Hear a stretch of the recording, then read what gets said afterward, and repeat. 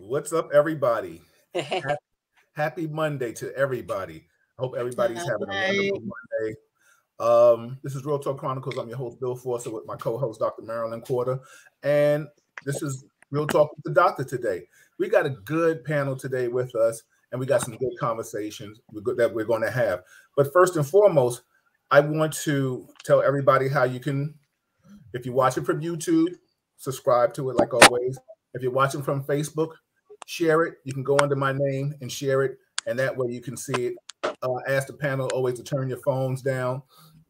With that being said, I got to mention our sponsors. We have Daily Arts Magazine. We have Melba's. She's opening up a new restaurant. We have Leon Ellis, Chocolate. And we have, of course, Soft Illusions, my wife. That's just a beautiful thing. Stefania, what's going on? TJ, I see you all. Thank you, everybody, for chiming in, coming in, the people that will be coming in. Today, like I said, first and foremost, let me say hello to the ladies. Happy Women's Month. I appreciate you for all that you ladies do in this world. And Doc, I have to give you, I missed you, but for Black History Month, your resume is impeccable, and all that you've done, you need to be celebrated, especially that you're my cousin. I'm more proud to celebrate you for Black History Month. With that being said, tonight there's so much going on in the world. What's up, Vera? There's so much going on in the world with violence. Yeah. And a lot of people are stemming it to mental illness. I'm not saying it isn't. I'm not saying it is. But I figured we would delve into that mental illness conversation. And with that being said, I want to introduce my panel, and I want them to give their background. First and foremost, I have Miss Lisa Whiteside. Hello, Lisa. Hello. How are you? How's everyone? Good. I'm Lisa Whiteside. I'm retired from New York City Department of Corrections. I retired 17 years ago.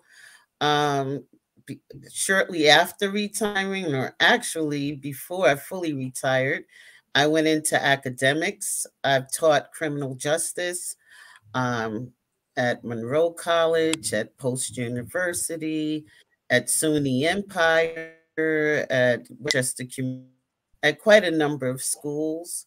I've also served as the chairperson for the School of Criminal Justice at Monroe College. I was also the chairperson at Post University for the sociology and criminal justice programs. And my most current position was as the director for a bail project that operated out of the 5 boroughs, where bail provided for individuals who could not afford it, as long as the bail did not exceed $1,000. And we provided case management to those individuals' interest. It was strictly voluntary. There were no mandates attached to it, so we would bail people out, and they would not get involved with the case management or wraparound services that we were prepared to provide them with. I just wanted to make a note, because I did speak about it last week, that most of the individuals that we did provide bail for, the cases were domestic related. It was considered to be in some violence issues. So I thought that was noteworthy, because it was just interesting how many people have relational issues. And one of my goals was to work with our clients regarding relational matters, as well as with the victims. Well, awesome. Thank you. I appreciate you. And last but not least, I got my boy, my college ball brother, my man, Mr. Norman Davis. Norman, let him know your credentials. And Norman has a story. If he wants to divulge it later, we can talk about it. But from another standpoint, Norman, tell him what you did for your career, please. Yes, good evening. law enforcement, all aspects from sheriff to federal. I medically retired in 2015 from doing state and federal reentry. Thank you. Now, with that being said, like I said, right now, mental illness has been paramount in the news all over the world, not just New York or any other place. So crime, a lot of people are equating the crime to the mental illness. And I'm not saying some are not responsible. I'm not saying mental illness is not responsible for some of the crimes. Last week, we had a nice panel of correction officers on, and we got into the discussion of mental illness.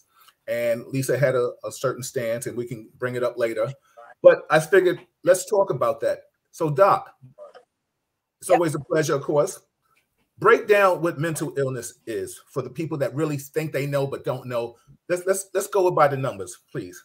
So let me first say that for 10 years, I was the medical director for juvenile corrections here in Washington, D.C. Right. After I did my residency in pediatrics at Howard, I did something called adolescent medicine. And what I always tell folks is that, we all can be crazy, or it doesn't take much. And, it's a thin line. However, when we talk about mental illness, you're talking about a mind that is, part of it is not socially acceptable, but also have issues with stress factors, don't know how to accept and deal with it, and therefore inappropriate behavior, be it criminal, be it self-destructive. We just recently had here, as well as in New York, somebody going around killing the homeless. Right. And when you talk to the homeless, many of them just, I call them, they just kind of stepped out of reality or of their norm because they just couldn't take it anymore. So many of them have illnesses, is where I'm going with that. And they just said, I'm dropping the mic, be it corporate workers, some people who just couldn't deal depending upon what their situation was, and, getting evicted. So there's things that life circumstances and different events can trigger who you thought, or as they thought was not mentally ill, become mentally ill. And often what we always say, even as I teach for the medical schools, but also as I talk to many teachers and social workers and people who deal with folks who are not, quote unquote, who have mental illnesses, it's something in their behavior, in their background. It doesn't have to be genetic, but sometimes it is. And they just crack. People say, oh yeah, they cracked up. They had a mental break. But things were there, signs were there, and they just had one thing too many, and then that's it. And then often they will go and on a rampage of killing, self-destructive, suicidal, or just don't give a daggone and just do whatever. So unfortunately, we as a society, we're not sensitive to it enough. And I know in the medical field, if you're having problems mentally, you're really not going to be fit medically. And now we blend it all together. Fit medically meaning you're diabetic, okay, but you're schizophrenic, or you're so depressed that you don't even want to get up, let alone check your glucose, let alone take your medicine, let alone even care. So I just wanted to bring all of that into the discussion, because the understanding, and the world is not, the parents are not, the teachers are not. And, we can go to church, we haven't been in church in a year or two because of the pandemic, but praying on it is fine, but we have to make sure professionally, as your panel, as Lisa and the rest, professionally, we must address it, and then stop, and then take the stigma out of it, because anybody can go crazy. You stress them enough. It's like a rubber band. After a while, it's going to pop. Okay. And I'm glad you said that, because I think from last week, as we were discussing, I'm and naive, if I even say that on my part, when we started talking about crimes and people committing crimes. So correct me and enlighten me, Doc. I understand the person that has shown signs as a child, as you stated, Lisa and Norm has stated, you know, you're working with adolescents, and I've done mentoring programs and I've taught in schools and stuff like that, but never to the degree of anybody here. But I was always under the impression that a person doesn't flip. He may have showed the signs. Like I feel that a lot of people today are doing crimes and then claiming mental illness. Like, oh, okay, they don't want to you don't want to do certain kind of time. So wait a minute, you know, you're throwing feces in a woman's face. I feel that's premeditated. You decided to take your feces, put it in a bag, and then go on the train, and you picked out who you wanted. This was the discussion Lisa and I was having last week, and you saw a woman. You may not throw it in Norman's face. Norman is 6'8". You're not throwing it in my face. I'm 6 feet. But the bottom line is you picked your poison. I feel a lot of times with people doing things, they're throwing it under mental illness. So enlighten me and educate me. Can mental illness be something that happens of the short time? I understand the rubber band theory, but is it something that people that have shown signs for all their life and then they pop? Or is this something that can happen like, okay, today, Bill all of a sudden just goes a different way? Please, thank you. Well, let me just say, it's in degrees for sure. And some people have their, what we call bipolar, their blue days, their not so sad days, and their sunshine days. Right. All right. Now, we know also the studies have shown that females in corrections detained and committed, 80% of their crimes was committed during their menses, during their hormone, during their cycle. All right. Right. Beyond, so it's like, don't mess with me. So it can be physiological to a point, as well as whatever's going on in that person's mind, and that at that particular time, they lost their job. The dog died. Their best friend died. They found out the girl is cheating on best friend. Everything on them, and yet they could have a moment of insanity. Not to say they were insane all of their life. So it could be episodic. It could be something that just continued to percolate until it really a volcano eruption type of thing. So, but it's something that we need to continue to address because people don't see it. And you know, there's a commercial that I play on my show that somebody asks, "How are you doing?" And you know, as we say and as we ask, often not really listening. So the person responds, I had a bad day. I'm really sad. I'm really depressed. So the other person doesn't know what to say. They're like, "Oh, well, for real? Or isn't it weather nice?" You know, just kind of avoid it. And then next thing you know, that person is shooting up the school or found shot in their room, suicidal. So we have to listen. We have to allow that person to tell us how they're feeling. Okay. Lisa, you were in corrections. Norm was in law enforcement. Lisa, what's your take on a lot of things when you're dealing with people that are mentally ill when they come into corrections, when you get them from NYPD to corrections? How do you guys handle them once they're incarcerated? Well, and initially, they're seen by by medical. And so the medical staff does the first assessment to determine if, in fact, they believe that the individual should be seen by mental health professionals. So once that's determined, then that information is sent to uniformed personnel, but only very generalized because they can't share all the specificities. Not uniformed personnel would even know what all of the lingo regarding psychiatric care or mental health care would encompass.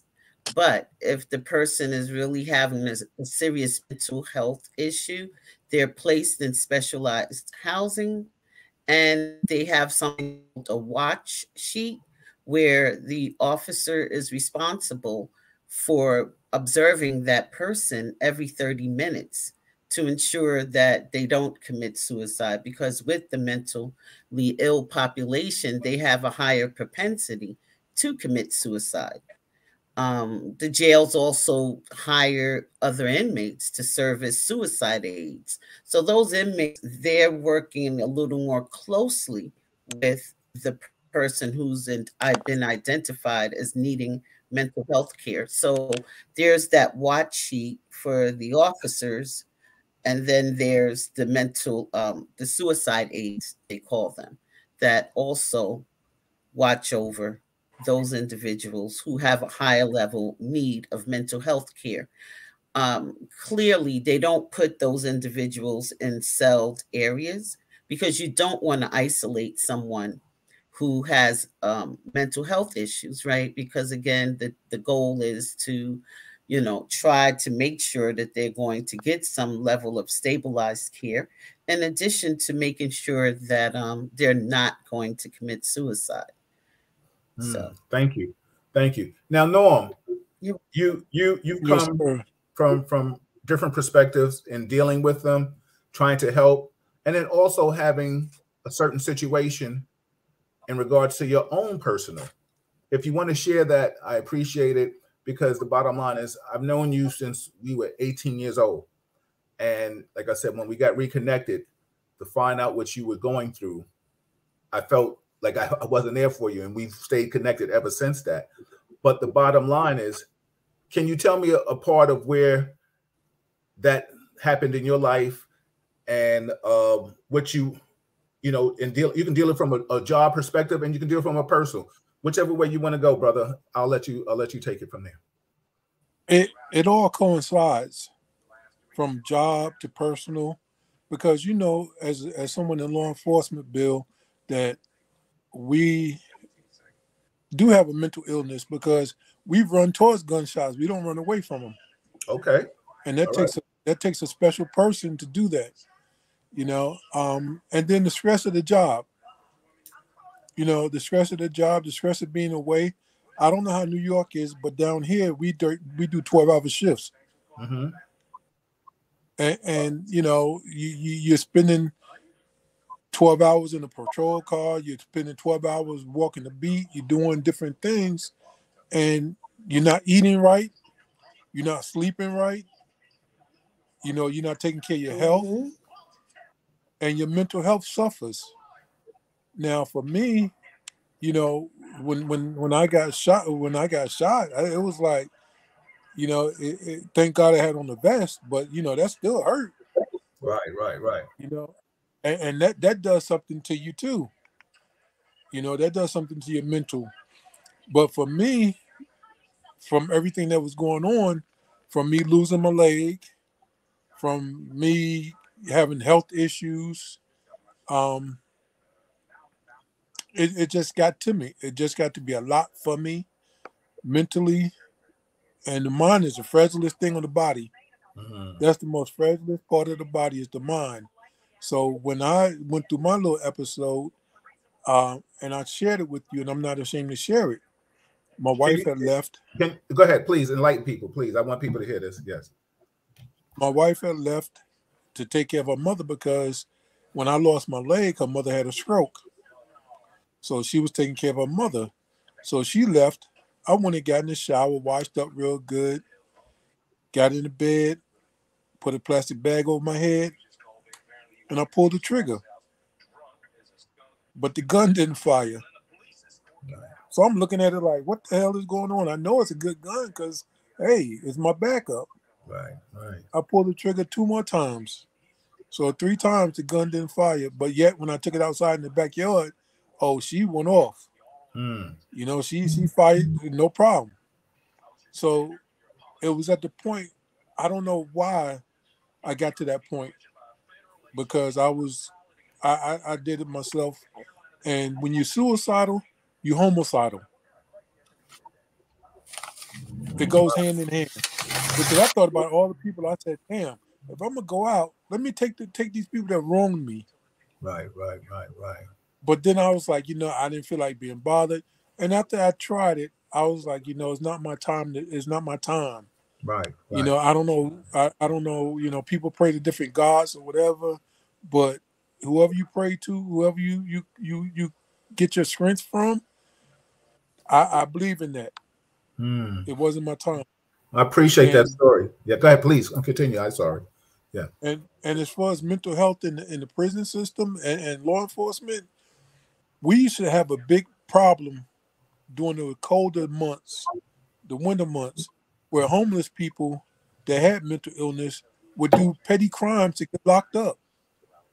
And then they would overcrowd the jail.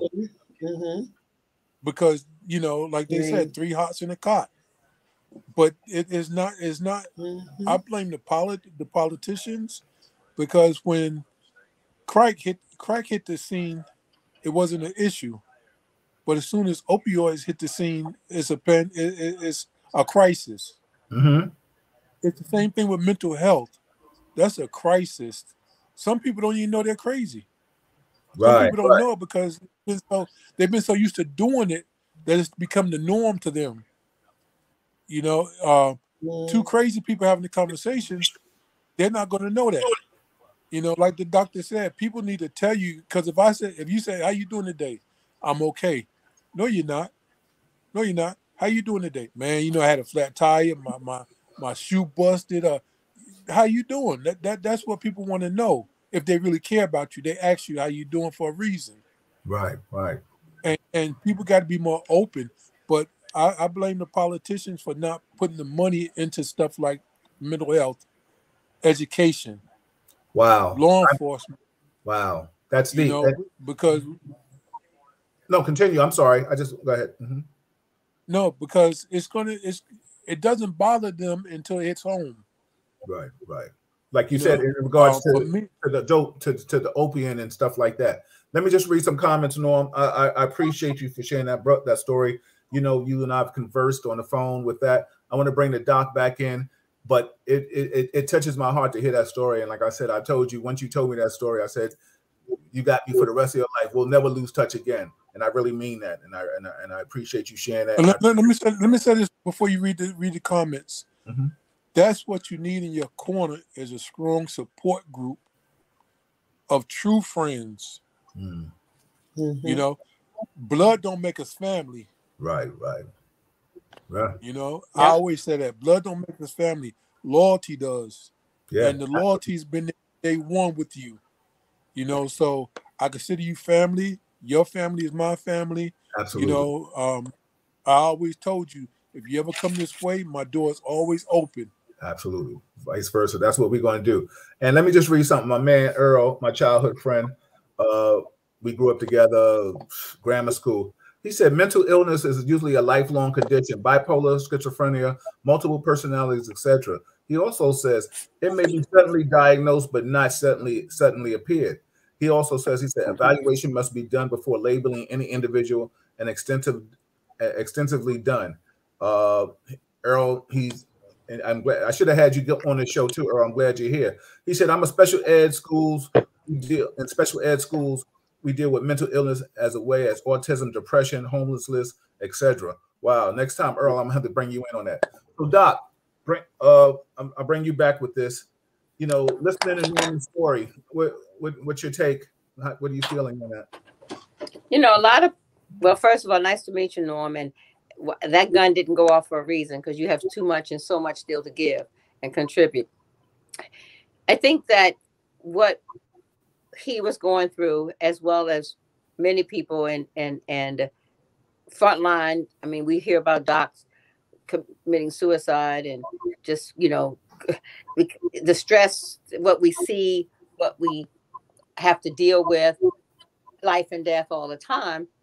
Police officers, law enforcement, firefighters. I mean, it's just a lot. And after a while, it depends on, again, how your outlets are. So it doesn't surprise me. I have colleagues who have killed themselves, and, I hear about different folks in different professions.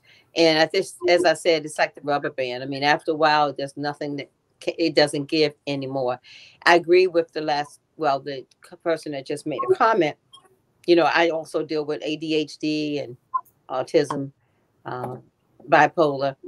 and you can see, even as a young person, and when they're small, you can see where their frustration levels. They often, if they're frustrated, they can't deal with disappointments, changes, adjust. They can't adjust, and life is about that.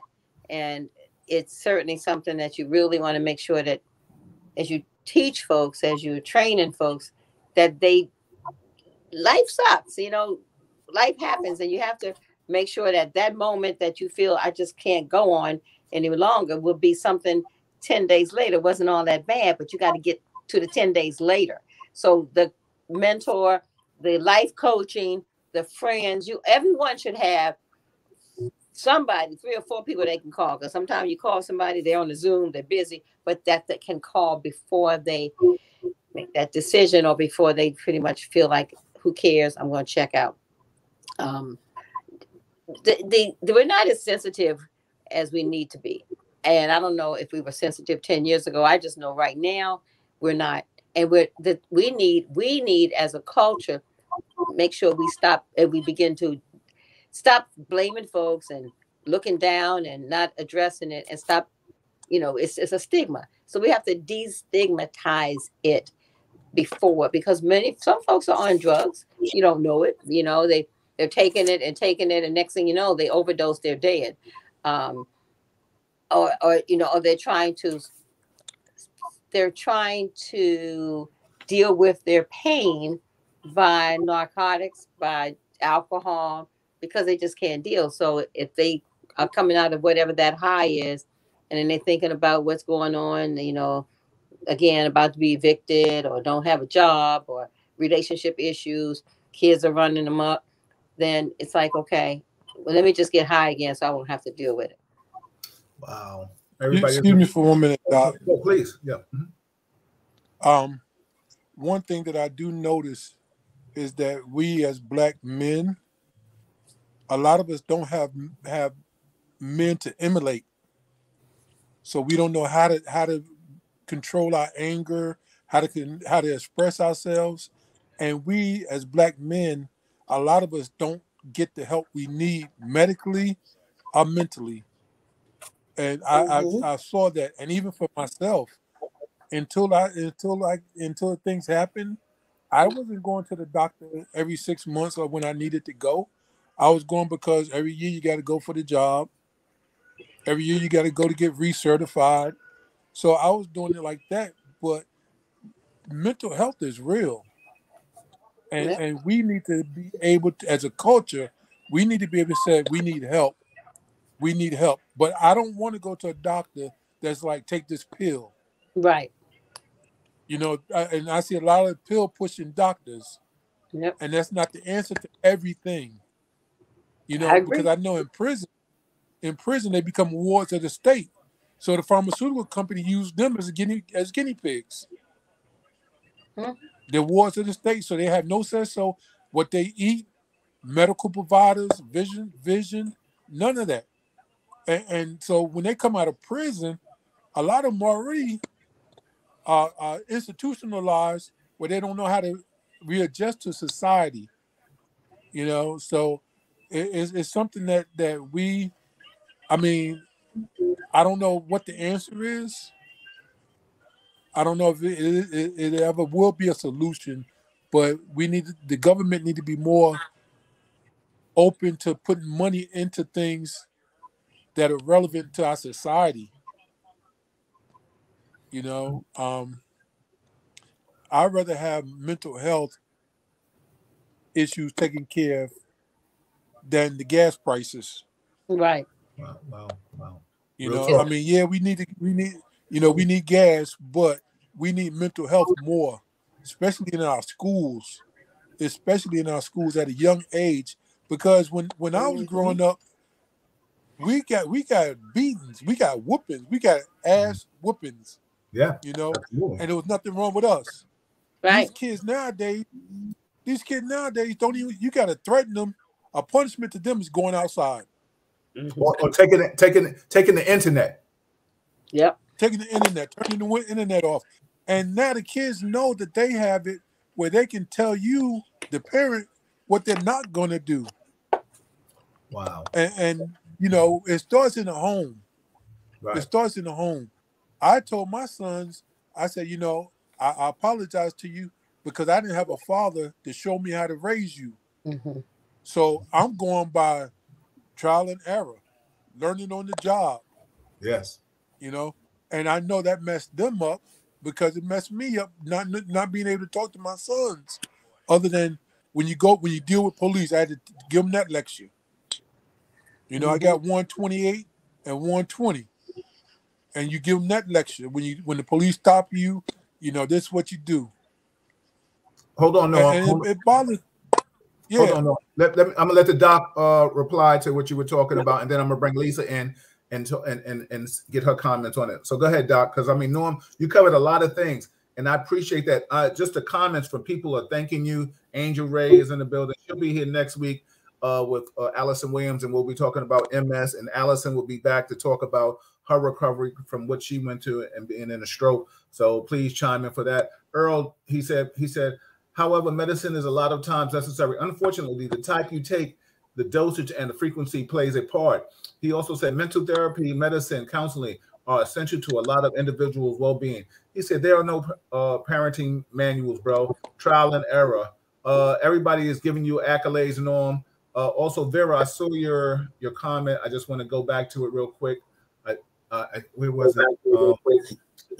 Vera says, she said, we have a lot of sense of balance during the pandemic. Everyone cannot handle the social isolation that we have been through these last 2 years. Family is so important.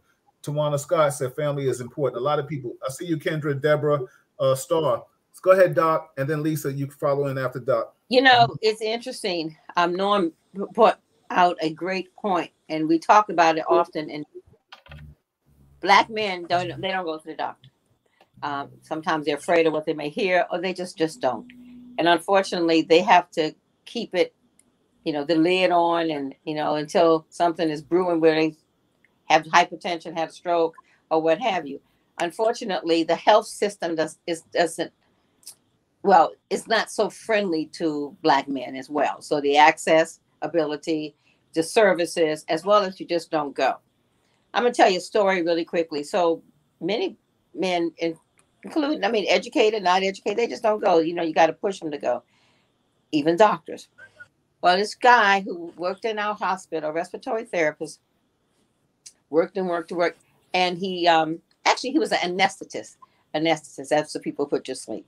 So he and his wife had a divorce. They had 2 children. She was fighting for child support, etc. He ended up getting a girlfriend who, after a while, got pregnant.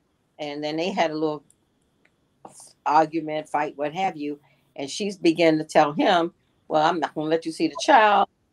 And then that brought a lot of memories back to him, which he should have had some therapy for. So he lost his job. Now, remember, I'm talking about trauma and stress, life stressors. He lost his job at the hospital. And he decided today was the day.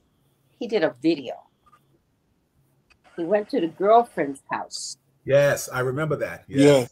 He worked right here at Fred's hospital. Okay? Oh, wow. And he went to the girlfriend and basically said, you know, I'm not going to see my child. You're threatening me, etc. Bang, bang. But then he went to the wife's house down the street and said, and this is how it started, as she's opening the door, so she sees him and she's trying to close the door. He said, today is the day. I remember that. Yes. Yep. And he shot himself. So was he crazy? For that moment, he was. And he wasn't going to jail. And he videoed, he walked through. So think about his mind at the time.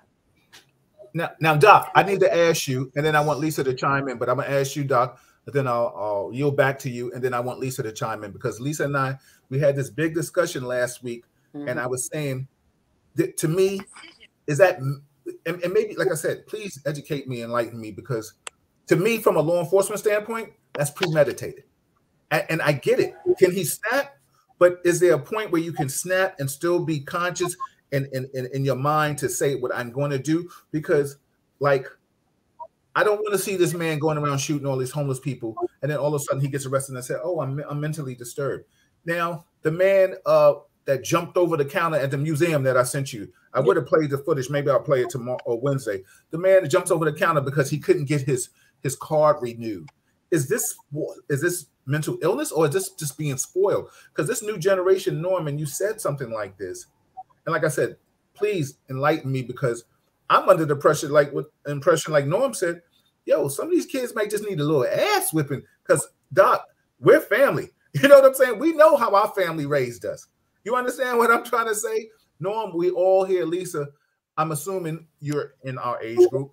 You know what I'm saying? That there was a certain structure in how we were raised. You know, I am. I know, but I'm just trying to be nice, sister. Don't be mean. But I'm trying to say that there is a certain mentality now that kids talking back to us. You might have got your fronts knocked out. Now kids talk back. So is it being spoiled and not getting what you want? I'm not talking about I know about the gentleman, but I still need you to talk about the psyche, Doc, because when he went and planned to go kill his wife, he had to sit and think this out. Help me understand that, and then I'll yield back to you, Doc, and then Lisa, you can chime in, and Norm, you can follow in. Go ahead. Me? Yes, Doc. He was hopeless. You know, it's interesting. So at that time, it was the adrenaline. I know the law enforcement don't like, but he was temporarily insane. All right. Okay. And to the point where he just had to, excuse my French, F it everything. You know, I just can't take it anymore. And this is the person who perpetrated. This is the person who perpetrated. Because even when you hear about folks who finally shoot their husband or their boyfriend or whoever been sexually abusing them over the years, and that person made me sleep. But it was like, enough is enough is enough. And they shoot him. Mm-hmm. So premeditated to the point, but it was like he was replaying all what was going through his head. And everybody was choking him. The ex-wife was choking him. You're not going to see your kids, but this girl was choking him, and he lost his job. So it was like all of a sudden the volcano erupted. Even though he quote unquote planned it, but it was like, I can't take it anymore. You need to tell and part of the eruption of the volcano was taking everybody out. So I understand. And you know, I'll share a story later on. But I want everybody ahead of time. So Lisa, what's your take on this? Because last week you and I were having this conversation, and it seemed like the doc kind of unknowingly kind of sided with what you're saying. So elaborate, Lisa, as much as you want to, please. Well, I just want to go back to what you stated initially about the gentleman, I'm going to call him a gentleman, who threw the feces into the woman's face. You know, I know we've spoken about that, or at least you brought it up this evening, but we spoke about the museum gentleman who jumped the counter as well. But to you is, you don't think it's mental illness, then you said that it's premeditated, but what would prompt someone to think on that level? What is your belief? What's my belief and what prompts somebody to think on that level? In regards to, I don't know. I don't know that answer. But when I'm talking about a person now that's going around killing people, homeless people, and then later on he'll claim mental illness. He's a serial killer right now. Like I said, I'm coming from a law enforcement standpoint. Now we talk about the man that was at the museum, and because he couldn't get to see a video, and his card had his membership got expired or suspended, he got mad because they wasn't going to let him in, and he jumps over the counter and he just starts stabbing people. You're going to tell me just because of that, I'm going to give him the credit to say he's mentally ill? Well, you came there with a knife. So, and then you might have known your card was suspended. And then you asked them and they told you, and they're doing their job. And then all of a sudden they say, no, you can't go in. So you get in such a rage. And then now you just want to jump over the counter and start stabbing people. You still didn't get to see the movie or whatever the show that you wanted to see. So now I'm supposed to say that you're mentally ill. like I said, and I don't want to sound so heartless and disconnected, but the thing is, when I think it's like the guy that breaks up, gets caught cheating on his girl, and the girl steps away and says, I don't want to be with you no more. And he's like, no, you're not going to leave me. And then all of a sudden she starts dating somebody else, and now he goes and he shoots the guy. Am I supposed to say everything is mentally ill? And that's why I'm glad the doctor's here, you're here, Norman's here. When do we say you're accountable for your actions? And I'm not, please, I don't want anybody out there listening in RTC land and think that I am unsensitive to mental illness. Not at all. Because I will tell you a story before we leave tonight about a situation where I almost popped, right? There might have been a few of them, but I can tell you about a situation I almost popped after my mother passed away. And Citibank didn't want to give me her money. And I told Citibank, after they had me there for almost 5 hours, giving me the runaround, not wanting to give me my mother's money, I told the manager that the head manager wasn't there. And he had told me at the time, if anything you need, call me. The assistant manager was like, oh, they put me on the phone with corporate. Corporate told me damn near to violate and break a law and sign, open up another account in her name. She was deceased. That would have been fraud, right? So I told the manager, the general manager, the assistant manager that was there, and I told the other lady and two people that I met there, I said, listen, don't come in tomorrow. They said, what do you mean don't come in tomorrow? Because I said, tomorrow, if this bank doesn't give me my money, we're going to make the news. And that's God's honest truth. So was that mentally ill? Did I snap? I sure did, because I got fed up, right? But it was premeditated because I went home knowing that I was going to do something that, thank God, it didn't get done. And when I tell you, they called me at 7:30 in the morning and said, Mr. Forster, come get your money. I said, do you want me to bring this and bring that? They said, no, we just want you to get your money and get the hell out of our face. Because I had already given them the death certificate. I had given them all the other statements. I had given them the fact that I was the only heir. Right. And they started to play with me emotionally after my mother just passed. Right. I wasn't having it. So did I snap or did I know knowingly? But I just got fed up. So we got to find out that fine line. Now, would I have gone to jail for that? Yeah. And the lady said, yo, your parents raised you right. I said, lady, you don't even know me. I said, but I just bet you one thing, you better have my money tomorrow when I come down here. And I went through all the steps that you told me to, and I still get annoyed with that today because don't play. Certain people you don't play with. So we're talking about thousands of dollars in care of a lieu of, and it has nothing to do with being spoiled, Lisa. This had to do with principle. Some people are willing to die and live for what they believe in. Seeing a videotape at a museum, you can't tell me that. You got Netflix, you got YouTube, you got so many other things. You go to a museum of art. Now, you can't even go to a museum without getting stabbed now?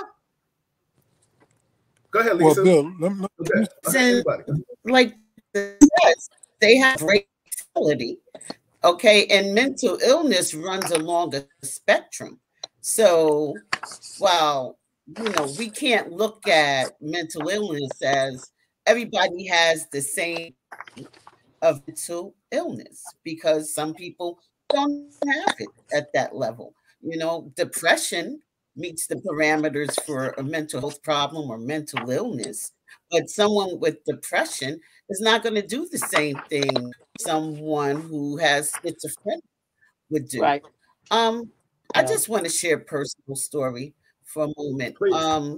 My niece, she was murdered in Washington, D.C. by another female. And it was a love triangle thing. The other female had this guy, but what she did was she caught mine in a bodega and she stabbed her 19 times. And no one would stop it. And it was at 5:30 in the afternoon. Nobody would stop it. They said she was a big girl. They were afraid to stop her. The young lady got sentenced to 26 years. That left 5 kids without mothers, right? The young lady had 4 kids. My niece had 1 child. But the judge in this particular case, he hit this young woman with highest that he applied because she had prior interactions with the criminal justice system. But she had a host of mental health problems that weren't addressed. He was on probation. She was under supervision, but she was allowed to skip those appointments that she had to meet with counselors and social workers and psychs. She didn't show up, and her mental illness got more of control. She began to spiral. She was charged with arson the year prior. Was her boyfriend, at the time, she thought he had a girl in his house. He took her 18-month-old child on her hip and went to a gas station, filled up a can of gasoline, and went and poured it in front of his door. He forced him to come out with who she thought was another female, but he didn't have a female in the house. And she got 30 days of jail time and was placed on probation. So let me and then she didn't even comply with. Well, let me ask you a question. Do you think that person needed, because I know we talked about, can you hear me? Can you hear me, Lisa? Yes, I can. Do you think? Yes, I can. Do you think that person that you're discussing need to be rehabilitated? No. Phil, I presented a victim impact statement. And in my statement, I said that to me, the system failed all of them. System failed the kids, the system failed the murderer, the system failed my niece. I went into all specifics of these women and some of the challenges that they had in their lives, but it was a system failure. Okay. Wow. And for me, there's definitely an intersect between system failures and institutional racism. Okay. Wow. Just like most urban areas, services, social services, medical services, mental health services are not the way they need to be. They're not tangible to a lot of people. When I've done case management, a lot of the clients, they have no idea where to go for mental health services, or they go, but they don't stick with it because there's that lack of cultural competency. The social workers or the therapists, they're not well connected. Hold on, Lisa. Hey, Doc, are you there? Okay, I know you have. I know we only have you for a certain amount of time. Lisa and Norman, we'll continue this, but I want to yield back to the doctor since she is the co-host. Doctor, from what you're hearing in a lot of things, what's your take on a lot of things? Well, one thing we better address, and I'm sorry to hear about your niece, Lisa, but we got to address the young people, because they grow up and they do crime even before they grow up. And unfortunately, we're not dealing the schools, the corrections, the pre-corrections. One of the things that I do, I am a ringside fight doc. So we have at least 600 youth in the different rec centers, and they box. They start boxing at 5 years old, 6 years old, to have some positive interaction and to begin to have them have outlets. Because years ago we had the rec centers, the real, and they had all the village help take care and raise. You can't spank a child now, you'll go to jail. You can't grab a child. Today I had a 12-year-old in my chair right here in the office where I'm still in my layer. So we put him in a chair to draw blood. Well, he acted like a raging bull. The mother said, "See, Doc, this is what I'm talking about. He doesn't respect grown-ups. I said, well, he gonna respect this one." Yeah, absolutely. That's the Foster way right there, baby. I worked in corrections. So I looked at him. I said, now we could do this nicely, or we don't have to do it nicely, but we're going to get it done. Right. Okay. Right. Now I'm by then gritting my teeth out. So the mother's looking at me and she's like, "Go, doctor." And I said, "Now get your in this chair. You know, my staff, hold your arm, look away if you got to. I get it. But you're gonna get this done." Absolutely. So at the end of the visit, okay, by the way, he got it done because I'm looking right at him. He know my eyes were crazier than some of the police officers' eyes. You're gonna get this done. Okay? Okay. All right, we ain't playing with you. You ain't kicking me because the feet got to going. He 150 pounds. I'm like, oh no, I can take you down. Now I said I worked in corrections, but I'm not trying to do that. I don't want to be on the news today. So we got blood work. After that, that's my cousin, y'all. He had to get 2 booster shots. He got that, and I just said, just work with me, baby. Work with me. I've been seeing him since he was an infant. At the end of the visit, he walked past. We've all done. He said, "First, thank you, Dr. Corder, and I apologize. I apologize for my actions." So, you have to let them know you care about them, but you have to also make sure that they know there are guidelines and there are things you can and cannot do. And that's where we have a problem. We don't tell them and we don't teach them. So there we have them running them up. So they can be so angry, and anger management is, they can be out of control. And that's one thing. That's not mental illness. That's just called poor raising. We didn't raise them. And that's my point. That's my point. Doc, I'm going to send it to you. I don't know if I sent it to you, but I don't know if Lisa and Norm have seen this. But like I said, everybody, I'm going to yield back to the doctor because we only got it for about 8 minutes or 9 minutes.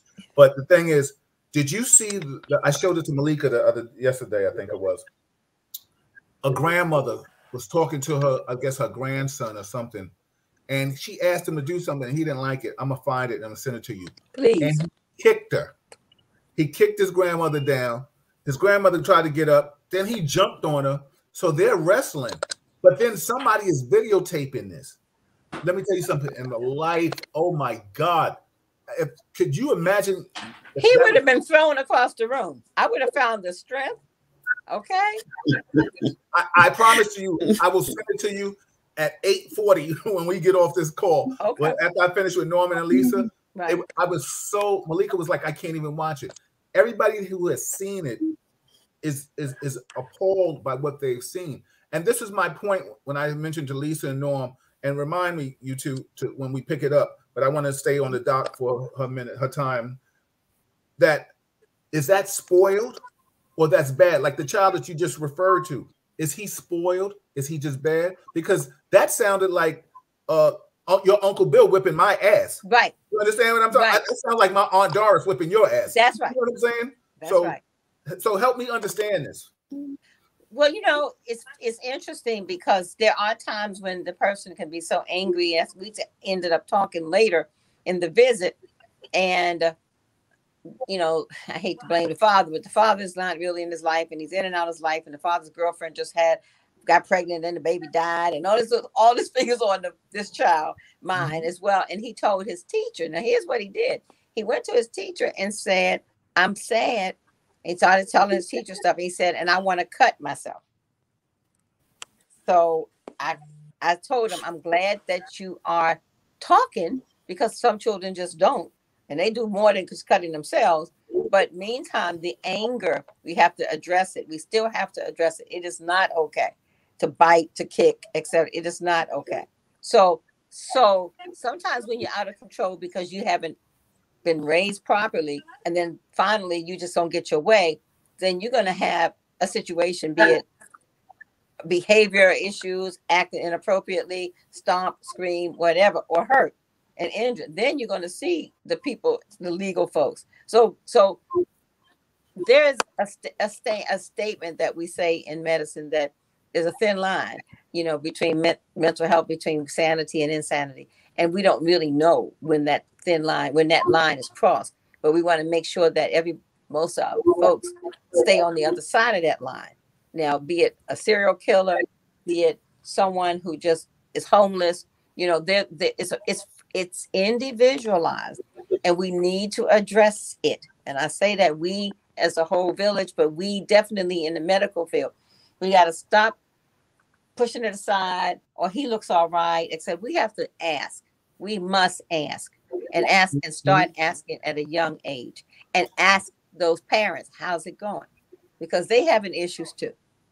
So You know, it's just we have to get into it, because otherwise we write our little whatever we're writing, the physical was done, he's able to play sports, whatever we're doing, and we miss the opportunity.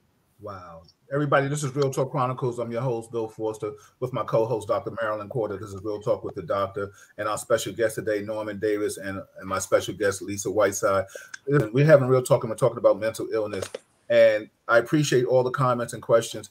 Doc, I want to ask you a question. You said there's a thin line, and then I'll yield to Norman and Lisa, let them, if they have a question to ask you before you get out of here. And then I just want to read some comments. We said there's a thin line. How do we find that line from a psychological? I mean, what kind of evaluations are being done to find out when that snap point? Like, is it a la light switch? What? I don't know. You know. So you know, it varies. Now, you can have someone who's trying to act appropriate and they just can't, and as they are being evaluated, and they all need to be evaluated, and you know, sometimes the evaluation can be off, can be wrong, but when someone is having a short fuse, when someone is acting inappropriate, you know, there's some, I call it behavior modification. I am not into medications like that, like, you know, because they're making you zombies, but I am into behavior management and behavior therapy and life coaching, so they can talk it out. You know, sometimes when you have had a super duper bad day or something happened, you feel better when you talk to somebody. You know, when you talk to somebody, it's almost like they didn't take it away, but at least you shared it, so that heavy lifting is not just on you. But when you talk to, as I talk to my colleagues, my psychiatrists and psychologists, you know, if you have a good psychologist, often you don't need a psychiatrist that's just going to write you medication. No offense to the psychiatrists out there, but the sensitivity has to be there, and they have to feel that you want to help them. And even though, and I agree, when they go into corrections, let's say a young person who's having issues for whatever reason, bipolar, anger management issues, oppositional defiant issues, all of the above issues, and a little ADHD where they're impulsive and they find themselves locked up. Sometimes that's the first time they will get some therapy and someone to hear them, sadly enough, once they have a record. Wow. Everybody, this is Real Talk Chronicles. That's Dr. Marilyn Corder. Before she gets out of here, and Doc, you know, I know you will listen, but I know not to go over my cousin's hour. So Norman and Lisa, we will continue the conversation. Doc, she may be listening, she may write in and stuff like that. But hold on, Doc, before you leave, I just want to use some comments in case Norman and Lisa have a question for you before they get out of it. Stefania said, yes, Doc, there's no more of that village mentality and no boundaries. Stefania also says, no, that was his grandma. That was not his grandma.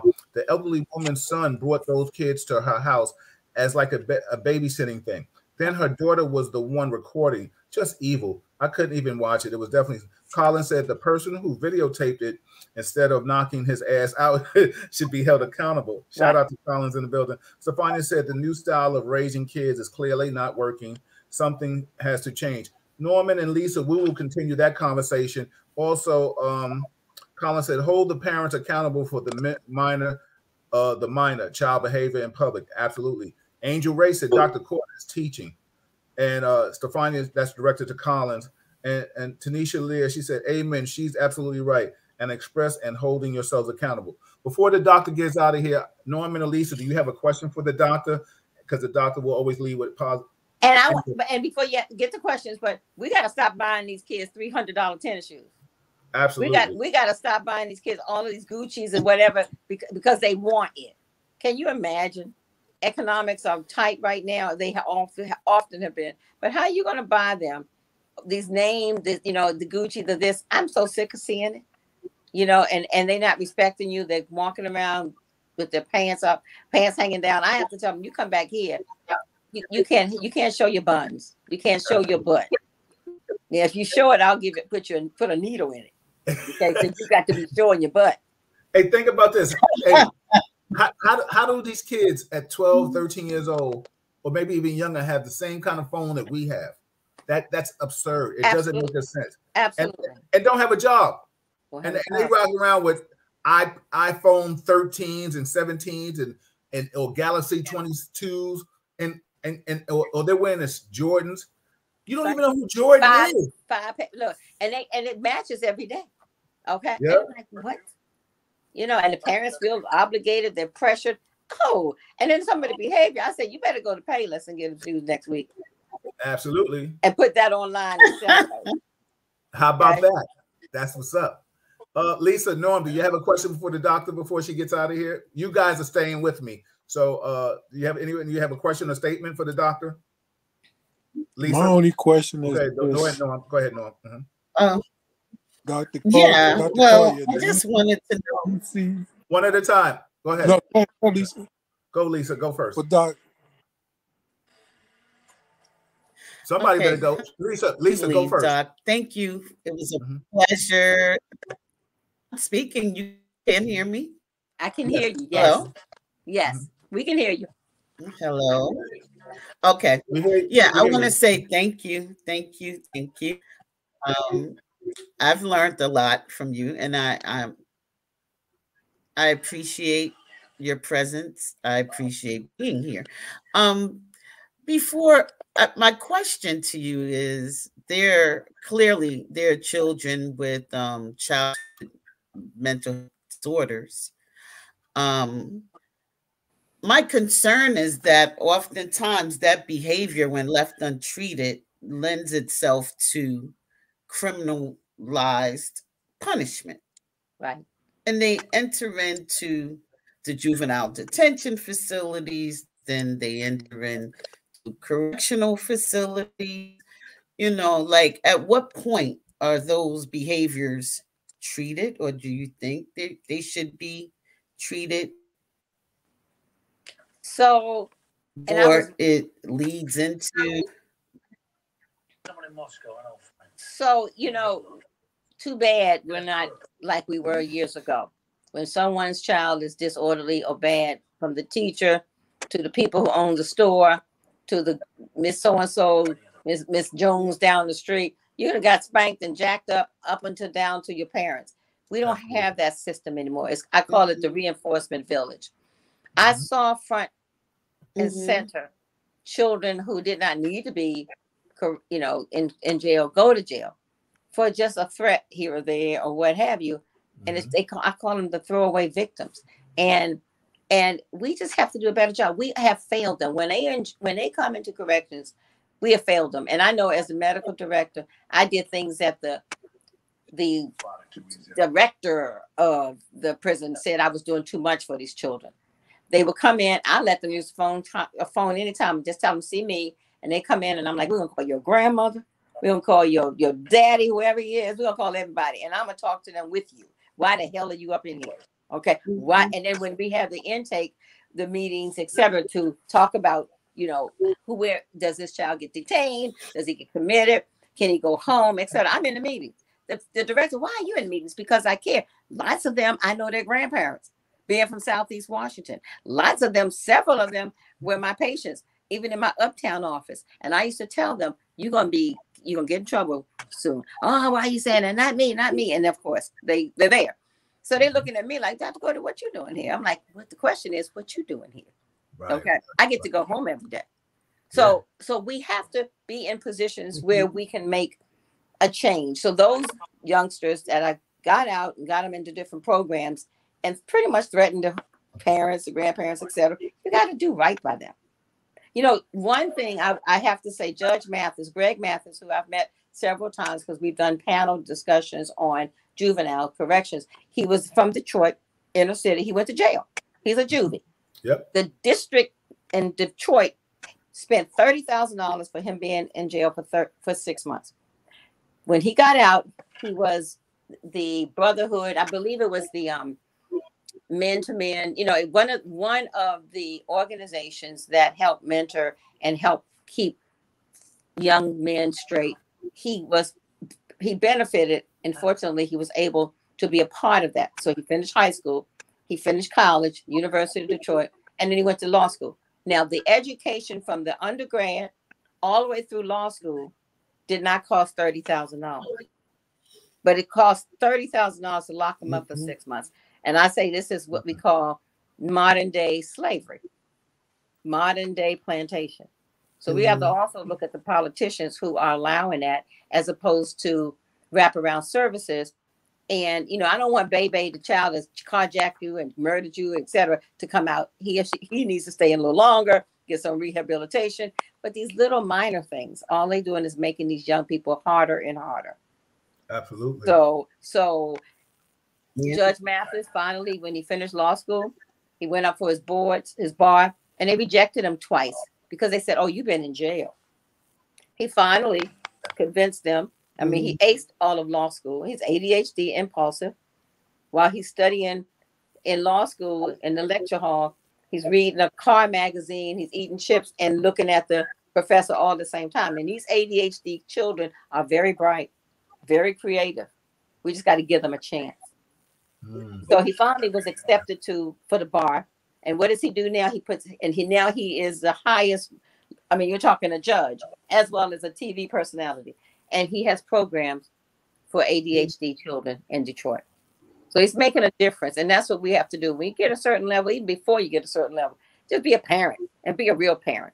Snatch that child up, pinch them, do whatever so the city won't see you. But just when they go wrong, you have to make sure they go right. Absolutely. Facts. So Norm, final words. Norm, do you have a question for the doctor before she goes? Yes. Good evening. Do you see any relief in sight? In general, relief, yeah. So relief in sight for mental health. For I have my own opinion about the correction system, because when they change the laws now, the people that's locked up are not getting rehabilitated the way they should. Right. They're not putting services in the prisons the way they should. So do you see any relief in sight? I mean, it needs to be worldwide, not just citywide or statewide. So, you know, the relief I see, and, you know, as I sit here, I'm not a politician, but we need to, I think Barack helped out some, but as we are here 10 years later, we need to make sure that we start from day one child at a time. We can't rely on the systems. When I say the systems, I mean, we have the schools, I'll say this past fall, the admissions to historical Black colleges were the highest they've ever been, ever. And I say, because what we have to do years ago when my mother and daddy, which were being educated, we had our own schools. Yeah. Yes. And we knew what we had to do. My children went to a private school here in DC called Roots. And you can imagine. Okay. And Mama and Baba. So we have to make sure that they have self-pride, that they have confidence, that they know who they are. And then we have to make sure that we stand up to that, to them, and have them stand up to their worthiness and their maximal potential. And that takes a lot. And even if it means homeschooling, that takes a lot, so that the gangs won't be so attractive, versus the positiveness is where they need to go, that light they need to follow. Otherwise, they're lost. So one child at a time. Prior to when you're pregnant, I tell people, pre-pregnancy, be prepared to parent. Okay, because once that child is there, you have to make sure that you're providing wisdom, you're providing knowledge, confidence, and maximize that brain. So that's how I see it, and this is how I talk. I do a couple of shows. I do BN Black News Channel. I do things that, as much as I can reach them beyond my radio show, I'm trying to empower. It doesn't have to be a college grad mother or father. Just know and love your child and know the right from wrong. Amen. Doc, tell them where they can listen to you and give us some positive affirmation before we get out of here. Love you. So every Saturday, I have my own show. It's called Radio One. It's 95.9 FM. So it's Radio One WOL. 1450 AM, 95.9 FM. Now, let me also tell you, my engineer told me I'm supposed to say WOLDC News, WOLDCnews.com. And it will say Dr. Corder Show, 3 p.m. to 4 p.m. every Saturday. Yeah. I do also WHUR for those, and that's Howard.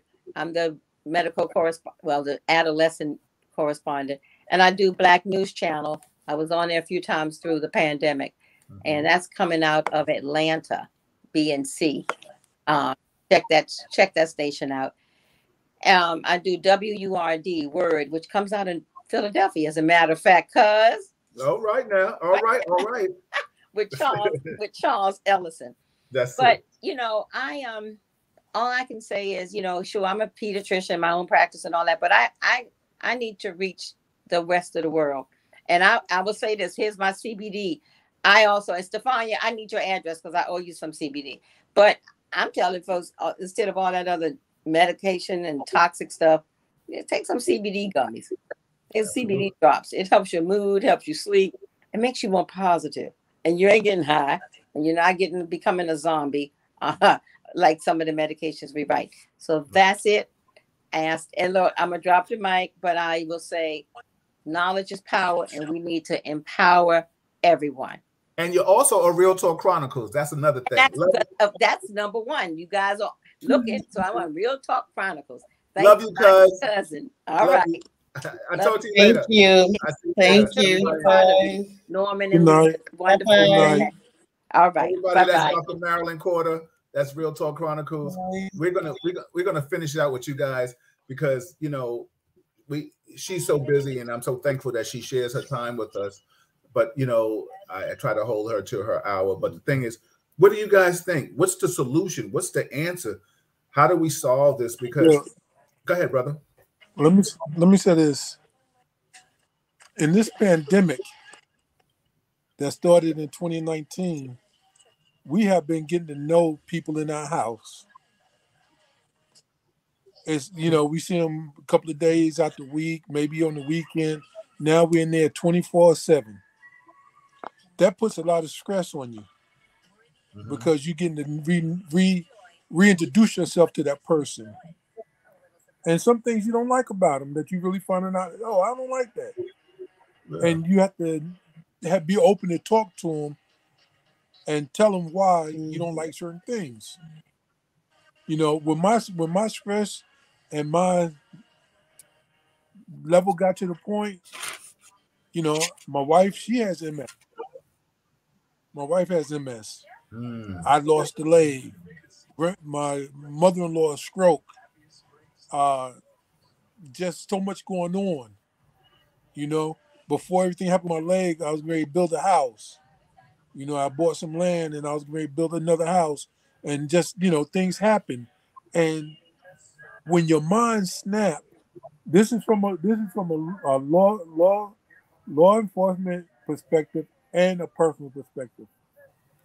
Yes, it's premeditated, but no, you don't think about it. If that makes sense. I get it. I mean, let me just say this, and I'm gonna bring Lisa in. Lisa, please chime in when you get a chance. Like I said, when I talk about that time when the bank was giving me the runaround after I got all the paperwork that they asked for, the death certificate and stuff like that, I didn't care. I mean, not having any biological children, not being in a relationship at that time, just losing the person that I took care of for 5 years, terminally ill. You know, my mother and I, we did it with my father, and me being the only child. And then the fact that I'm sitting here, and anybody that knows me, I always say I have the cunningness of Michael and the temperament of Sonny from The Godfather, right? Like, don't push the button, leave me alone. But I'm going to try to keep the fire, you know, out. I don't want to strike your flame, so don't strike mine. But when you sat here and they sat here and ran me around, and I'm sitting in a bank for almost 5 hours after I got all the paperwork that you asked for, and then I come back and you tell me, oh, well, we don't need the paperwork, and then now I tell you, well, okay, I'm waiting for you to cash the check, and then you tell me, well, we're not going to give it to you. What do you mean? And when you talk about premeditated, yeah, it was premeditated because you know what? It was about pride. And this is what I have to understand about when we talk about mental illness or snapping, as we've all eloquently stated in certain situations. It was like, it was personal to me. I don't know if that was mentally. It was, I mean, mentally, I thought it out. It was, but it was like, yo, my parents had always taught me, don't let anybody take advantage of you. Don't let anybody. So it's instilled in me that I'm not going to let anybody take advantage of me. You're not going to take a pencil from me without some kind of repercussions. It's just who I am. My mother built that in my father. They was like, yo, you know, we brought up, we'd be like, yo, don't start a fight. But if somebody mess with you, you pick up something and go upside their head, right? So I say all that to say, when I went home, me knowingly saying to myself, they're going to give me my money or I'm going to make the news. Because right now, all the people that love me, I wasn't going to shame them because they weren't here anymore. And when I told them, and I meant it, I swear, I told them before I left that bank, I was like, I'm just using you as an example, Lisa. I was like, Lisa, don't come to work tomorrow. Norm, don't come to work tomorrow. And they was like, why? I said, because, yo, if they don't have my money, we're going to make the news. Right? And they was like, the lady, I couldn't believe, and it's so funny. The lady said, oh, Mr. Foster, you're a detective, and your mother wouldn't want you to be that way. I said, you don't know my mother, so shut the F up. Right? I said, if you really thought about my mother, you give me that money. But otherwise than that, I said, my mother would not allow, if she was alive, she would not allow me to be taken advantage of. And I went home, I slept on it. I tell you, it was like taxi driver and dog day afternoon. I went out and laid out some fatigues. I had my Timbs on. I had my black hat. I had several guns. And I was going there in the morning. So now it rained. So that just made it worse. So now I'm wearing fatigues and an army jacket. And I'm getting up in the morning. Let me tell you something. I didn't need no alarm clock. That phone rang, I swear, at 7:30. And they said, yo, Mr. Foster, the lady she was a Caribbean descent. She had an accent, like I think Guyanese. And she was like, Mr. Foster. I was like, yeah. She's like, hi, this is, so-and-so, the assistant manager at the bank. I said, yeah, I know who it is. She said, listen, we have your check. Can you come and get it? I said, do you want the death certificate or you want the power of attorney and all that? She said, Mr. Foster, we just want you to come get your money and don't come back, right? I said, you sure now? Because I said, if I come down there and there's some shit, she said, Mr. Foster, please just come get your check. Trust me. When I walked in that bank, you thought they was looking at the finest woman in the world. Everybody turned and started looking at me, or the craziest man in the world. So I say all that to say, going back to the stories that we're talking about, premeditated, absolutely. Did I snap? No, I knew what I was doing. Would I've gone? I'm being honest, full transparency, real talk. If they wouldn't have gave my money, would there have been real talk right here? I don't think so. It would have been from a jail cell.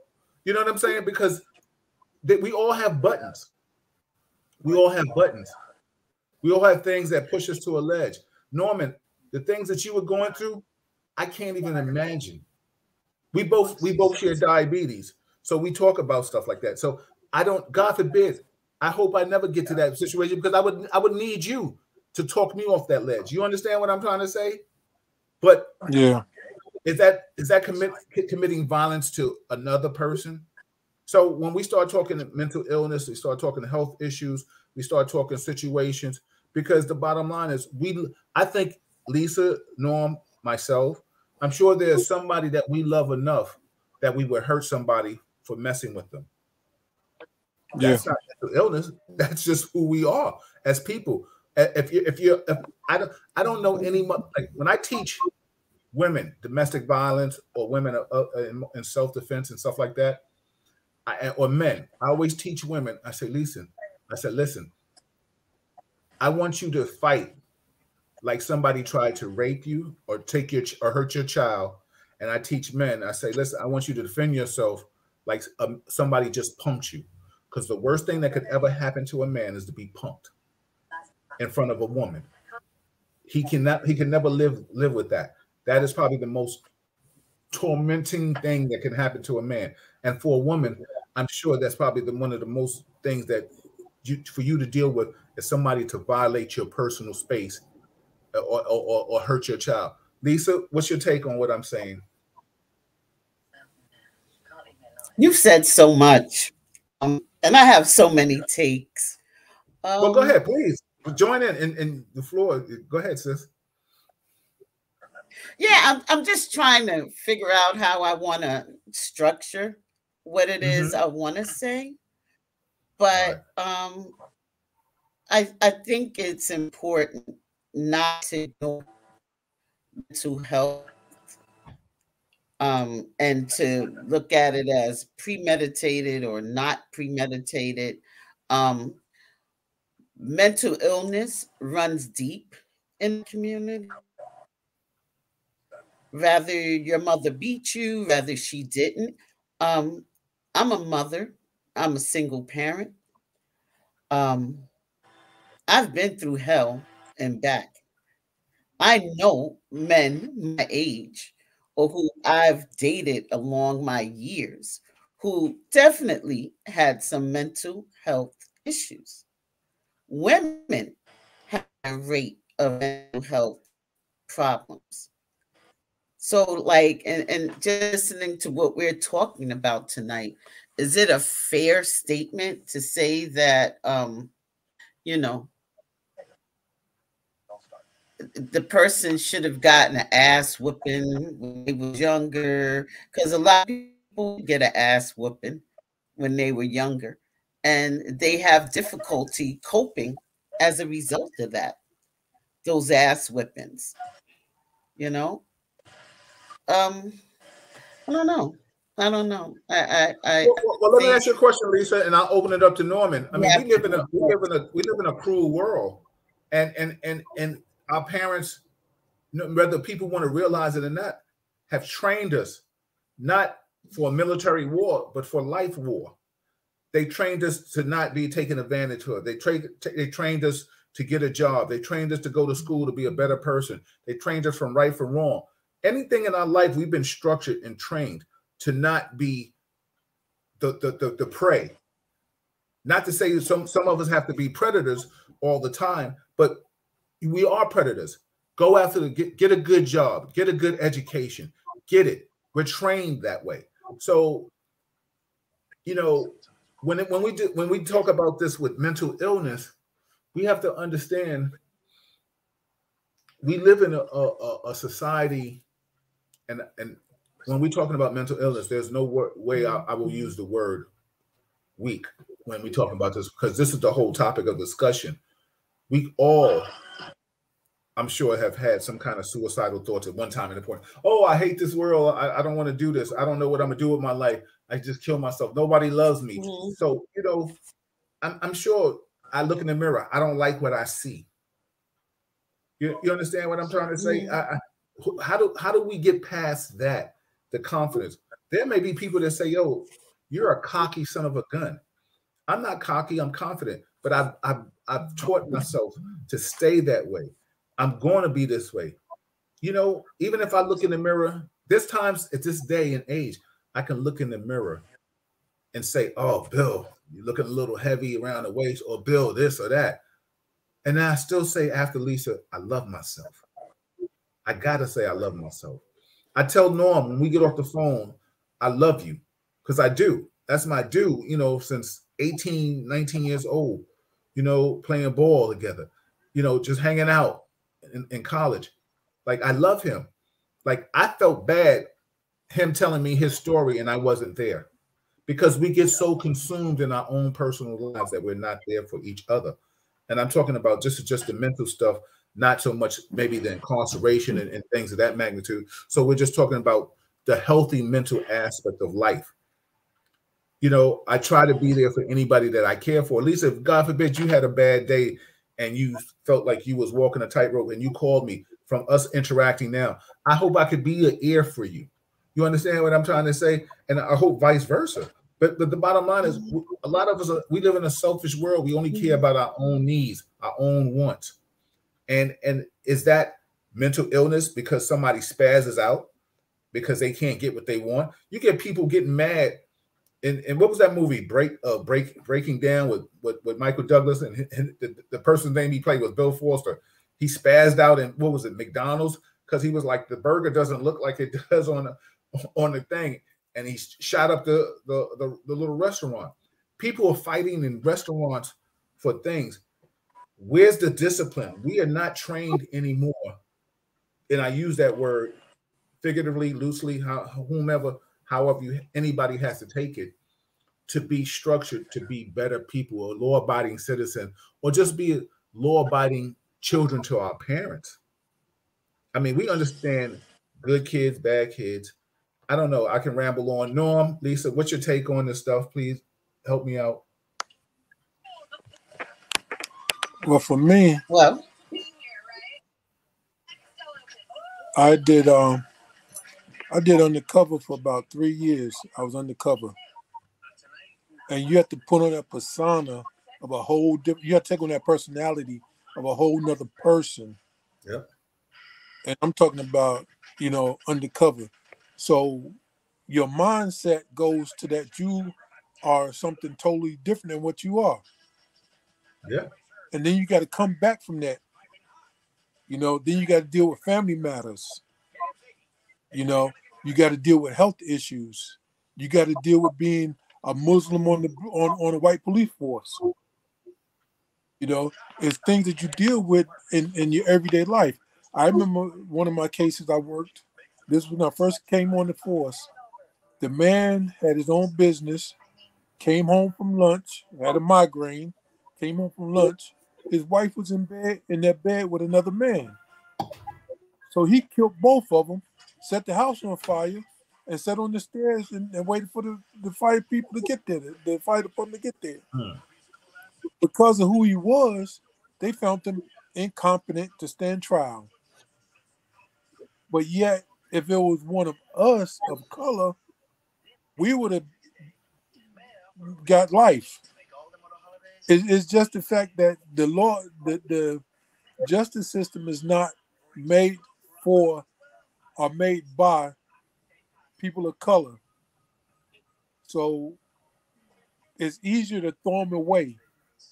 It's easier to put them in jail and get some free labor out of them. Mental health or not, mental health is real, and it doesn't bother people until they get home. That little boy that jumped on that older lady, the person that videotaped it needed to be charged as well. That's what Colin said earlier. He needed to be charged with assault on an elderly, and she needed to be whoever videotaped it needed to be charged with the delinquency of a minor, because it didn't make any sense. I wish I would walk by and see a kid. I don't care if it's my kid or not. I wish I would see a child jumping on an older person. I would have caught a charge. Absolutely. Because you can't beat kids in public. I don't know how it is up there. I'd have beat that little rascal's ass. He would have got that. Be some damn sense into him. But we got to get back to where society's not. I read in the medical journal that domestic violence since this pandemic has risen 40%. Absolutely. Yes, and absolutely. I don't. Absolutely. Yeah. And it's a shame that men don't, especially black men, don't know how to express their feelings. And our generation is doing it too. They're not exempt. And that's another thing. It's the generation that was born, from what the book said, it was like from the late 80s, early 90s, that they're having the most problems with. And I can see that, because these are kids growing up by themselves. They're growing up with their peers. They're looking at their peers who are looking at them. When we were growing up, we looked at the teachers, the policemen in our neighborhood.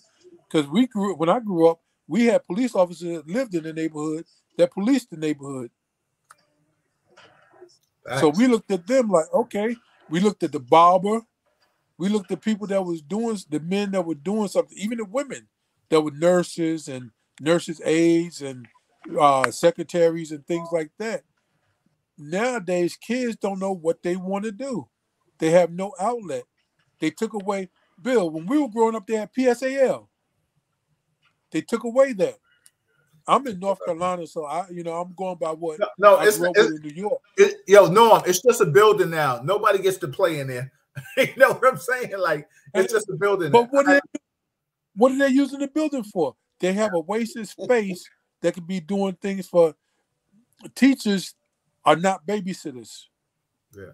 Lisa, you're an educator. What do you think? Like I said, I was for all of this. What do I think? I guess I don't know if it's with misfortune that my life was different than what you have described. My childhood wasn't easy. My parents did a lot. They came from bigger families from the South. So there were some things they did know. There were some things that they didn't know. My mother struggles with emotion, okay, and the sharing of emotion. My brother confronted her one day, and she said that when she was growing up, there were too many kids for her parents to be emotional, so she can't identify with it. As a child, my brother got beaten really bad because my father, old school Southern man, man up, do this, do that, do what I tell you to do. If my brother didn't man up, he wasn't a man up kind of guy. He was a mom boy. So he was conflicted, My mother's hugging him and holding him and doing certain things with him. But my father's like looking from the corner of his eye, like, this ain't gonna work. You're gonna man up, right? My brother eating a lot. And today he's not stable. He's definitely not mentally stable. I ended up in alternative school. I went from being accepted into Brooklyn Tech to ending up being a truant to being sent to 600 school. I had and I never talk about this openly, but I will say it tonight, that I had my bout with alcohol and substance abuse. Before I went into corrections, I was definitely deeply involved from my teen years. So corrections saved my life. But so I didn't have a lot of these things that you're talking about. I'm totally opposite. I think today people are more open with some of the stuff that they're going through. When we were coming through, there are a lot more secrets. Things didn't happen, but there were definitely way more secrets. Today, there's Facebook, there's social media, so there's ways that people can tell the story and get a response in a matter of minutes. They don't have to wait or think about, who am I going to tell the story to? Are they going to tell on me? Is my mother going to beat my ass? That just wasn't there. So I don't know. By the grace of God, I made it to where I made it. I've made the accomplishments that I made. But this wasn't supposed to be my journey. Not at all. Not at all. And, you talk about how, our families, because we're all temporaries here, how our families raised us a certain way and we didn't have this and we had cops in the community. You know what? I still got my ass busted by men my age. that grew up with me, you know, who were raised in a household with two parents, who honored the curfew, and they played by all of the rules, all of the games that, you know, we're sitting here talking about now. I can talk to my mother, and she tells me about how many children were out of wedlock and all of this stuff. The same challenges that we're having in society today, a lot of people that are our parents, same challenges.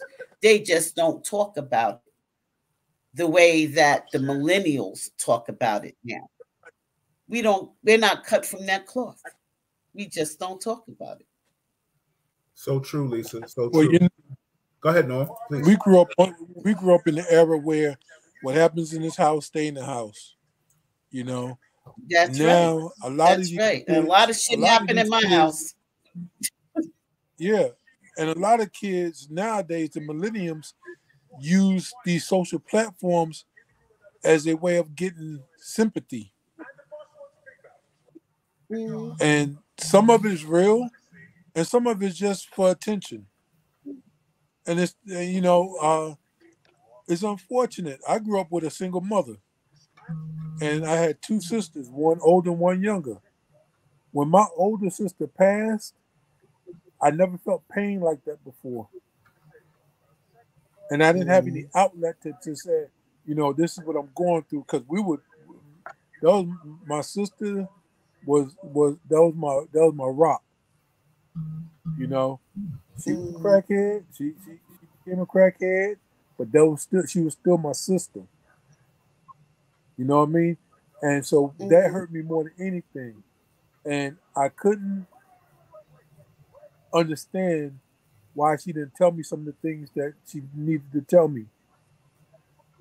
And it was like, well, you know, we don't talk about certain things.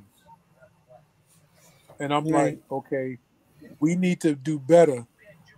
My path wasn't to be in law enforcement. I went to HBCU. My path was not this. And we don't know our path until we start walking it. You know? And it's just by the grace of our God that we are still here to see it. To see it's not over with yet. You know, so we're still here to see it. But it's the things I always tell anybody, when you wake up in the morning, you're having a great day. It's the stupid ass people you got to deal with during the day to make it good or bad. Absolutely. So don't be one of them stupid ass people. Don't be one of them stupid people. You know, because you never know how a kind word can affect a person. Absolutely. That's why I always try to put positive affirmations. I always put positive vibes only, and you know, Forster the moment. Everybody, this is Real Talk Chronicles. I'm your host, Bill Forster. This is Real Talk with Dr. Marilyn Corder. She was here. She gave us a good hour of knowledge. And my special guest, Lisa Whiteside and Norman Davis. We are just talking about mental illness, but now we've transitioned into just health and mental, and how things can mentally affect you. So I want to say all that, and I'm gonna read some comments. And you know, shout out to everybody that's chiming.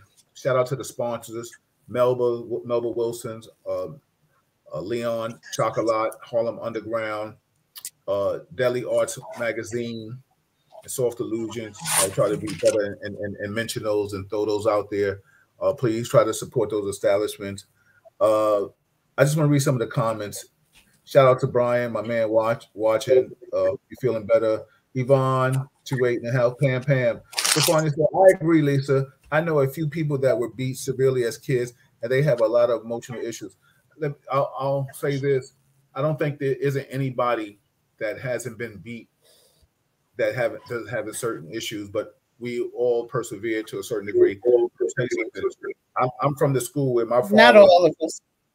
Well, okay, not all of us. Some of us. It depends. You know, it is who we are, and certain things happen. When I got beat, my father made me take off my clothes.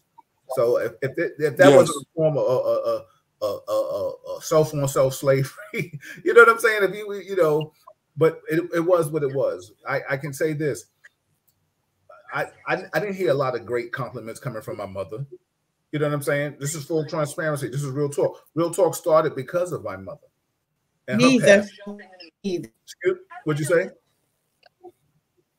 No, I said me either. And it's interesting that we're both sharing this, because now if you and I were in a relationship and we didn't have the knowledge that we have now, how toxic would that exchange be?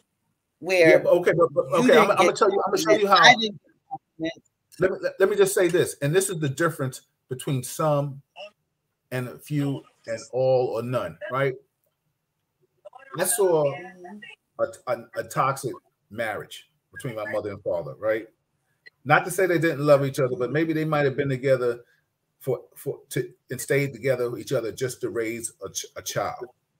But they argued so much, it was just so disheartening to me, where to this day, Malika will tell you, don't yell at me.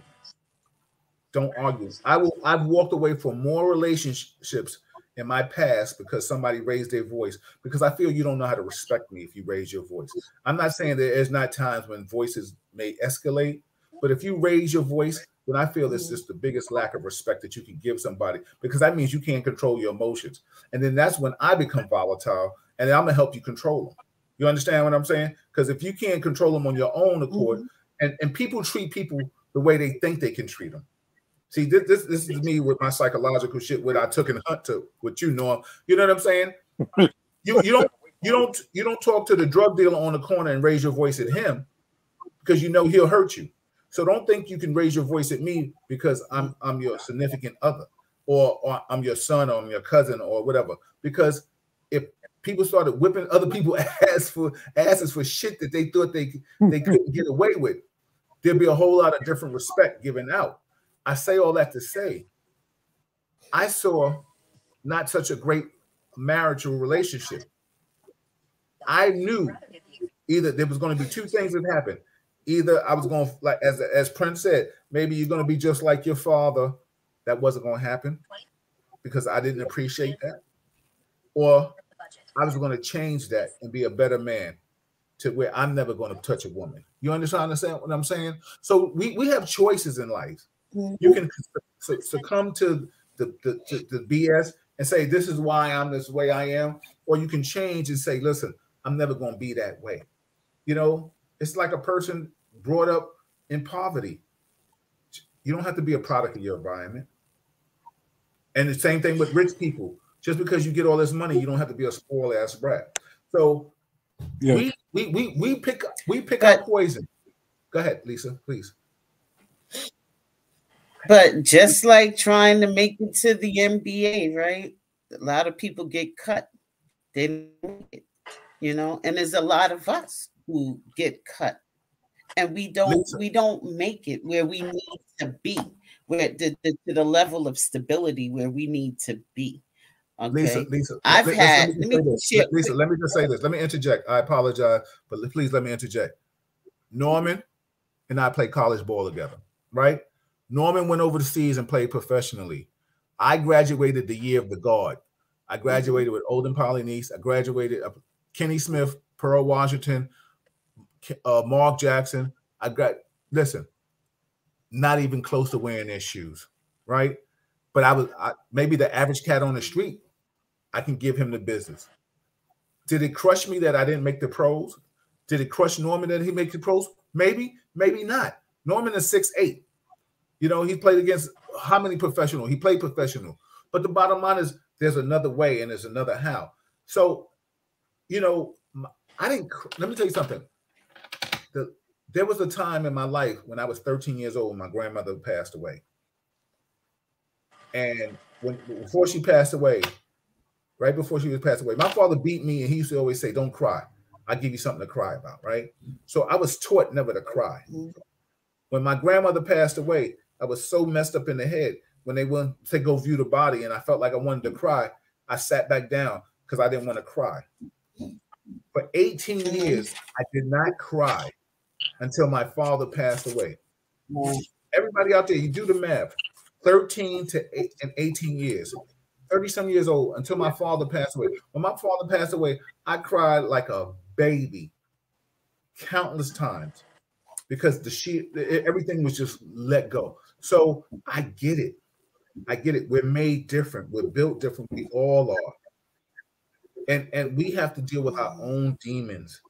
I call them demons. Some people may not call them demons. Some people may call them issues. Some people may call them just whatever. Everybody in life has issues.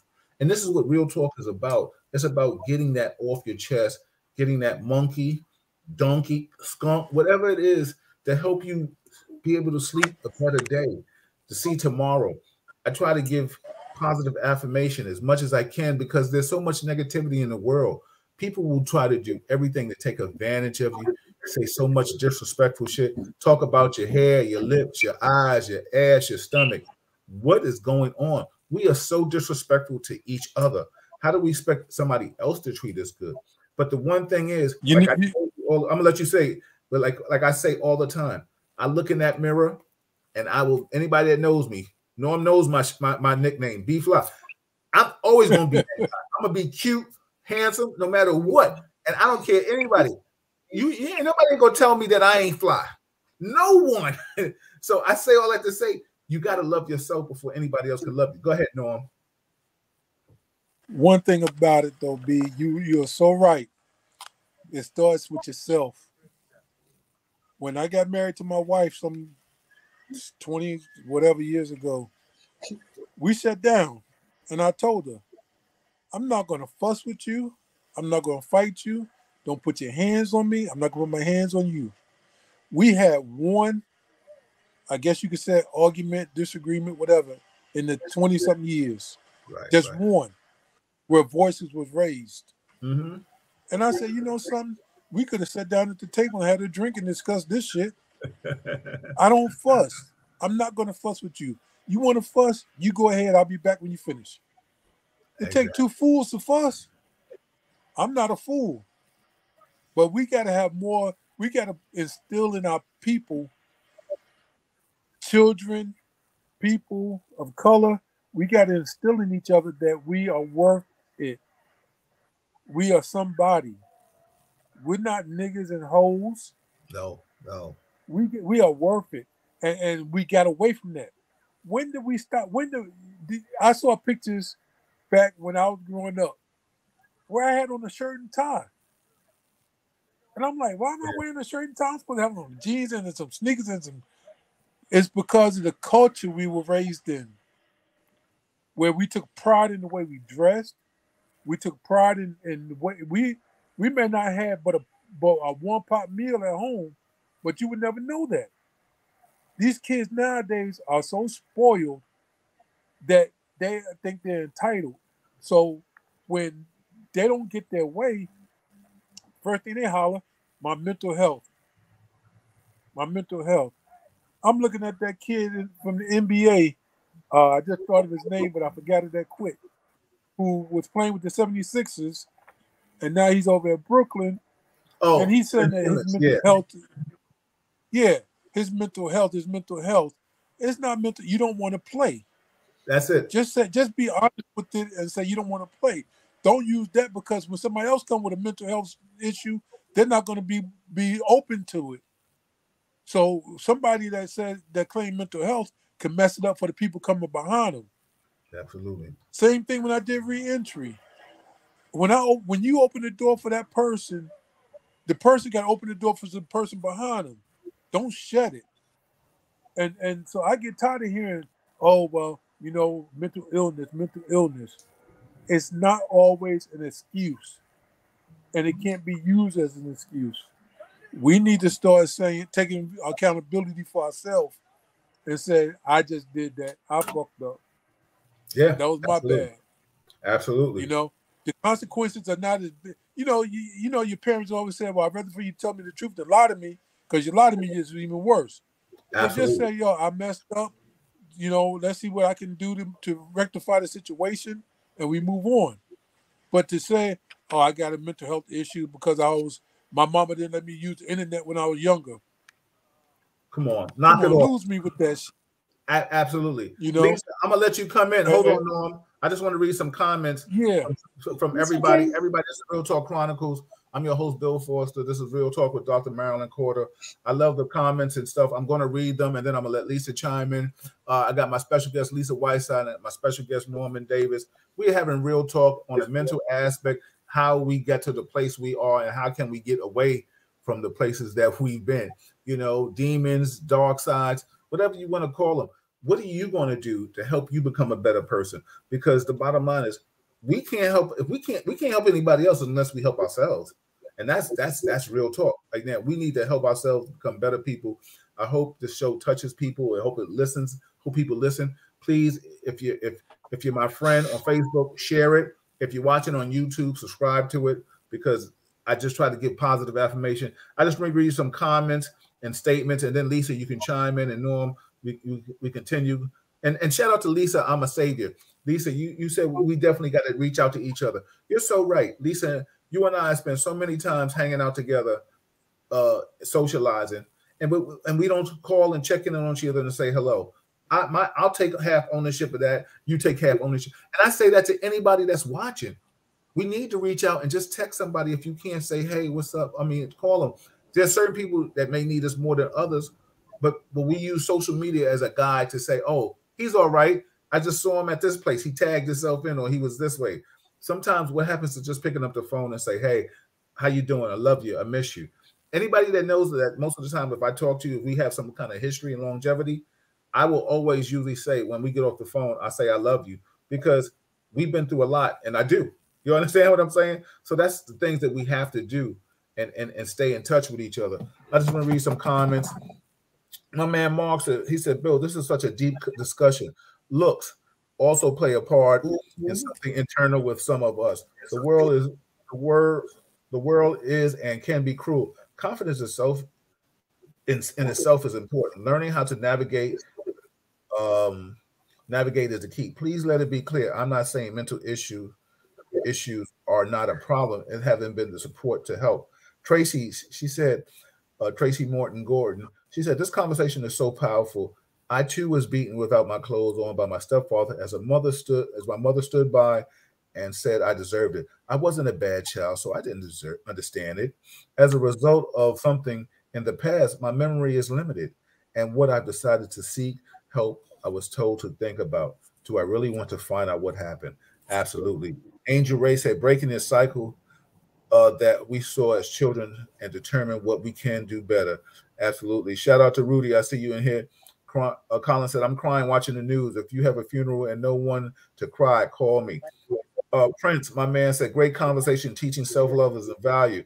Absolutely. Kimberly Scarborough, she said, beautifully said, amen. Stefania said, as a community, many of us need therapy. Absolutely. Rose Marks said, Norm and Bill, this attitude of entitlement is encouraged by our society, soft and not disciplined. Parents have to stop making it easy for their kids. Let them feel the struggle, not keep them away from it. Exactly. Just I'm gonna read some more real quick. But also, how do you get a trophy for coming in 8th place? Norman, you and I ain't never heard no shit like that. You know what I'm saying? Like, kids get trophies now for coming in 8th place. Listen, it was 1-4. After that, knock it off, B. You lost. Now, hold on, hold on, Norm. Let me just finish reading some more comments. I'm trying to acknowledge the people that are in here. Sharon Klesko, she said, my community helped me. My teachers, my music teacher, and my neighbors helped me with my hair when my checked out of life. A community can help raise a child. Absolutely. Sharon also says, I also had a mother who had a problem with emotions, which was difficult for me as an only child. She also beat you for anything that bothered her. Yeah, there was no father. I didn't even know what he looked like. I understand where you are coming from, Lisa. Nay said, there's a book that's called A Traumatic Slave Syndrome. It touches everything that was discussed tonight and how it is learned behavior. It's really a good read. Angel Ray said, you have to know your child and what discipline works for them. For me, getting a beating worked, but my siblings needed a different approach. Princella said, I so agree with Norman. Men don't know how to express their feelings. it's irritating. It's like trying to speak to someone with a language barrier. Stefania says that a lot of people are broken and unhealed, and instead of getting their mind right and getting therapy, they go and have kids and continue the vicious cycle. Absolutely. Everybody, this is Real Talk Chronicles. I'm your host, Bill Forster, with my co-host, Dr. Marilyn Corder. This is Real Talk with Dr. Corder. We are talking about mental illness and mental health and what can we do to become better people. And I have my special panel of people that are helping me along this conversation. Miss Lisa Whiteside and Mr. Norman Davis. Lisa is a retired correction officer and an educator, and Norman was a retired law enforcement out of the North Carolina area, and he has also done his part to help educate and teach the children. Norman, you were going to say something, and Lisa, go ahead, please continue. Go ahead, Norm. And then yeah, you know, one thing about people, when you're looking at someone, the first thing you see is their appearance. That's what attracts us to a person, is their physical, and you don't know their mental. Now, when we were in high school and even college, we always said the girls that had the good sex were crazy because the sex was so good, and it was taken as a joke, but a lot of it was true. They had low self-esteem. They didn't have the father figure to show them what a man is supposed to treat them like, and it's like one of the viewers said, it's a recurring cycle that needs to be broken, and it starts in the home. So when I had children, my first children were twin girls. So I said I must have really been doing something bad to get twin girls, and I had to show them how to go and how a man's supposed to treat them when they go on a date, how a man's supposed to treat them when they're talking to them. Powerful. I never put my hands on my daughters. And I told them, I don't want you getting used to a man putting his hands on you. If I don't do it, you don't let no other man do it. So it's a learned behavior that is easily to be broken, but we just have to do the work to break it. But nowadays, we're so scared to speak to other people's children. Are we so scared to speak to other people that you know, you can't really have any say in things? So these suicide prevention hotline, these help hotlines, people are not really getting to know the person they're speaking to, because you really can't get to know a person over the phone. You have to do it in person. And you know what's so funny, Norm? It's so funny. I'm gonna bring Lisa in on this, but it's so funny. The people that hurt us, we can't talk to because they don't want to hear what the problem is. Because they're the ones that hurt us. They ain't gonna understand it. Because if I tell you what you did, you're gonna, you know, they reply, they reply because of what they heard. They don't reply because they understand what I said or what we said. And the thing is, we feel funny talking to somebody on the phone because you don't know, and then you start psychoanalyzing me. I don't want that. Sometimes we just need an ear just to listen to what I gotta say, or a shoulder to cry on. Please, people out there, be more sympathetic to the people that you say you love. Because if you can save the ones that you love, then we can start dealing with the other people that we don't know. But we can't, if we can't save ourselves, how the hell are we gonna try to save somebody else? I see a lot of people going through a lot of shit, but they're good at solving somebody else's problem, but they're living in a world of chaos. You know what I'm saying? Lisa, your thoughts, comments, sis? Well, I think that so much was explored this evening. We have to do this again. Hopefully, I'm begging you, you know, and break it down into little pieces and morsels and trying to tackle some of these issues that we're experiencing as a race in the Black community, how we should strive to build better relationships. Like you said, you tell people you love them, you know, you try to avoid the discord that you know exists within our community, you know, and you give people that thing, that nudge that they need in order to feel good about themselves. And collectively, we don't do that well. You said the same thing, but I think you said it differently. But we don't love each other well. We don't respect one another the way that we should. You know, I'm a dark-skinned woman. Okay, still in this day and age, dark-skinned women are not popular.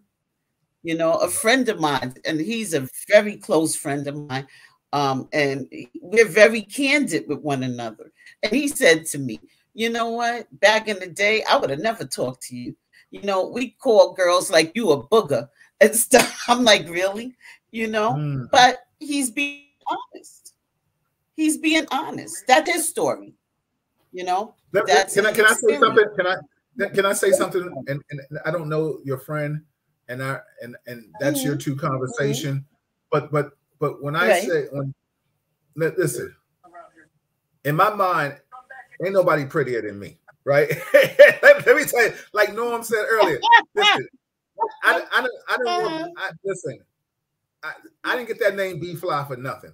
So I say that, and I've never told a woman that. But listen, if you carried yourself ugly, then you were ugly. We also know about the dark skin, light skin situation, the white woman, this and that, and the Latin. So you know what's so funny? Listen. There's a woman on the sports news today. I think what is her name? McNutt. Oh my God, I just forgot her first name. She used to play for Georgetown. She's a newscaster. I think Monica McNutt. If that's her, I'm pronouncing her last name. Malika and I said, "Yo, for a brown skin sister, she wears her hair short. She doesn't have the fake this, doesn't have the fake that." And I think she is so beautiful. And Malika and I both talk about, like that's a real good, positive sister right there. So people have to love themselves. Yeah, we've been taught light skin, long hair, right? But now everybody wear weaves. Malika tell you, I don't date women with weaves. I don't date women with false eyelashes. If you fake, it didn't happen. I want it all natural. I'd rather have a dark skinned woman with a short, kinkly afro or curl afro and just her beautiful skin than a light skinned woman with a weave down her back and false eyelashes. It's not happening. I tell my wife all the time, I love her short haircut. You know what I'm saying? I love her. I tell her when we got together, I said, yo, it's what attracted me to you. You see what I'm saying? So for him to tell you that tells me more about him and not you. You understand what I'm saying? And if he's listening now, it's what I said. I didn't back away from it because the bottom line is I've never called a dark-skinned woman a booger. I've never. And let me tell you something. I'll put my record against a lot of men. You understand what I'm trying to say? And I've never disrespected a woman like that. And I don't say that. I don't wear getting women as a badge of honor. But I'm just saying there's certain things in life that have become easy. You understand what I'm trying to say? Every man can get a woman, but can you get a woman that you want to be with? I didn't get married until I got late in my life because I kissed a lot of frogs. And I thought they were going to turn into princesses, and they didn't. You know what I'm saying? They still jumping in the sewer. So a lot of fictitious people in this world, a lot of cosmetic, a lot of commercial. So I am where I'm supposed to be, and I'm so happy where I'm at right now. If anybody, you see how Malika and I interact with each other, you can see it's genuine love. All that I'm saying is that we could talk about light skin, dark skin, we could talk about this, we could talk about that. It is what it is. But if you look at yourself as ugly, well, I wanted to tell one more story. Okay, go ahead. Tell you one more story. Go ahead. No, and I shared it before. I started it, and then but in terms of what goes on in your household and how you learn to be the person that you are, and I was in a relationship with someone who was very, very nice to me, very nice, and I was exceptionally disrespectful. So much I had to go into therapy. I said, let's see a therapist because I need to better understand why I did the things I did.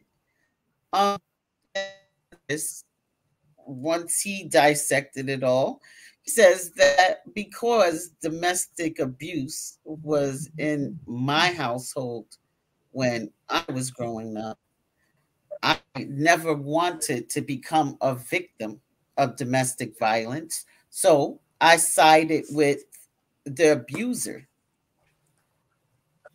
I sided with the abuser. And I never would have made that connection. So I was told that whenever someone weak comes into my space, I will eat them. I would eat them. Now, had I not gone to therapy to understand where this behavior was coming from, I don't know what could have happened to me in my life. You know, and I'm Lisa, saying that to say I that think we all know that we all need therapy. We all need therapy, even to this day. We all do. And no one is exempt from having therapy. I think the problem is we feel that we don't have anybody in our lives that we respect. We're so busy worrying about, because we probably all been burnt. If I tell one person this, oh, he gonna go back and tell her, or he gonna tell him. So I don't want my business out in the street. And we still bottled in the side. Let me tell you something. I learned a long time ago that if you keep talking to yourself, you're only talking to a fool. You understand what I'm saying? We need to talk to somebody else that's going to enlighten us. That's why when I made that declaration to Norman, I told him that. I said, listen, we will always be together. You know, and sometimes it's not about giving advice. If Norman called me and he says, yo, I just need to talk, then that means that's my job to listen. It's not my job to give advice. Some of us try to give advice and we don't know, we don't have a pot to piss in and a window to throw it out of.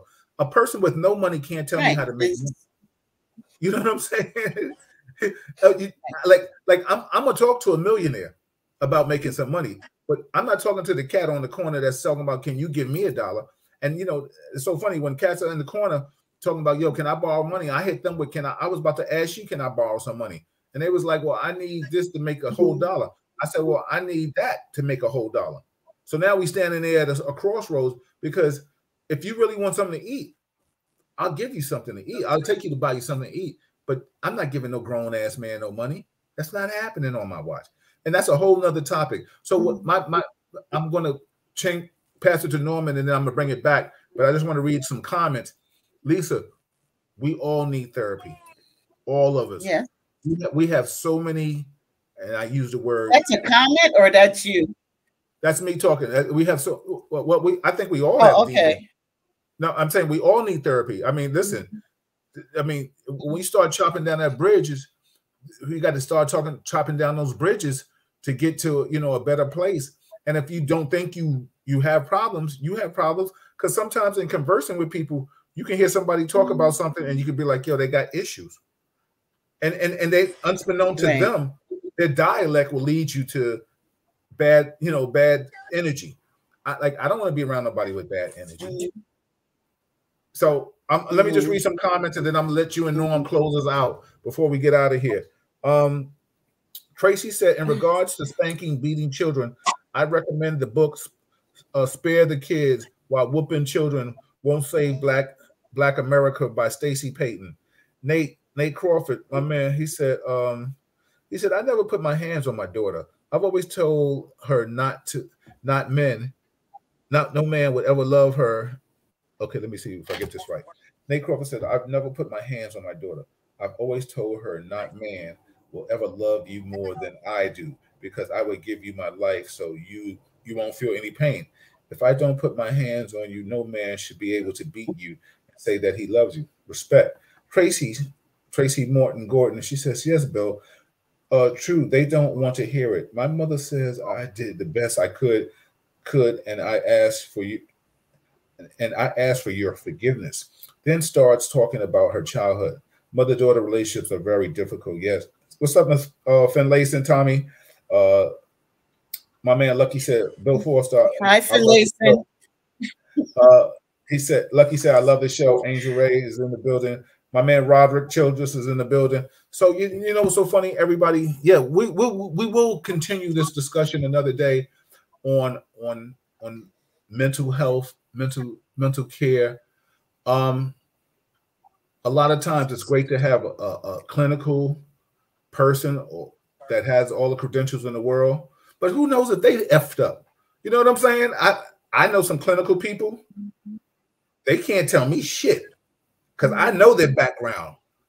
They back crazy, and I wouldn't listen to a damn thing they say, and I'll say it to their face. You know what I'm saying? Half the battle is just telling them the truth. You couldn't tell me shit. And if they're listening now, you know who I'm talking about. You still can't tell me shit. So the bottom line is, we need to talk to people that we respect their opinion. This is my remedy. You need to talk to people that you respect their opinion. You need to talk to people that will uplift you and motivate you. You need to talk to people that will help you off that ledge and not put you on that ledge. A lot of us, we talk to the problem. The problem ain't helping us. The problem's going to tell us we're the problem. Nah, we ain't the problem, yo.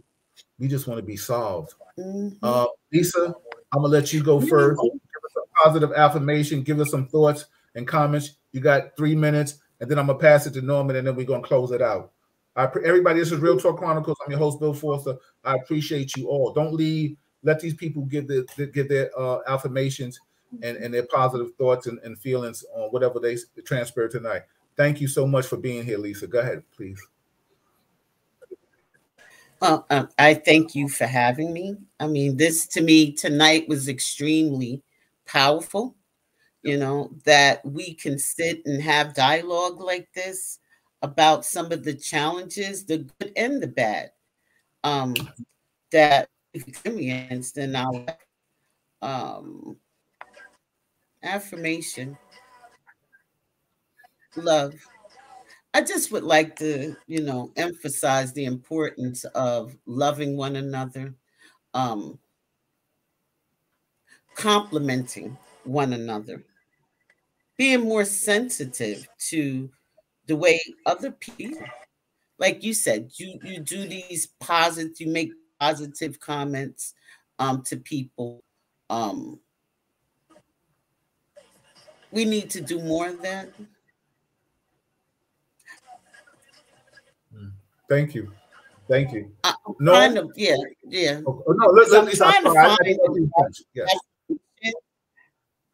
I don't want to interrupt you. If you're not finished, let me know when you're finished. I'm sorry.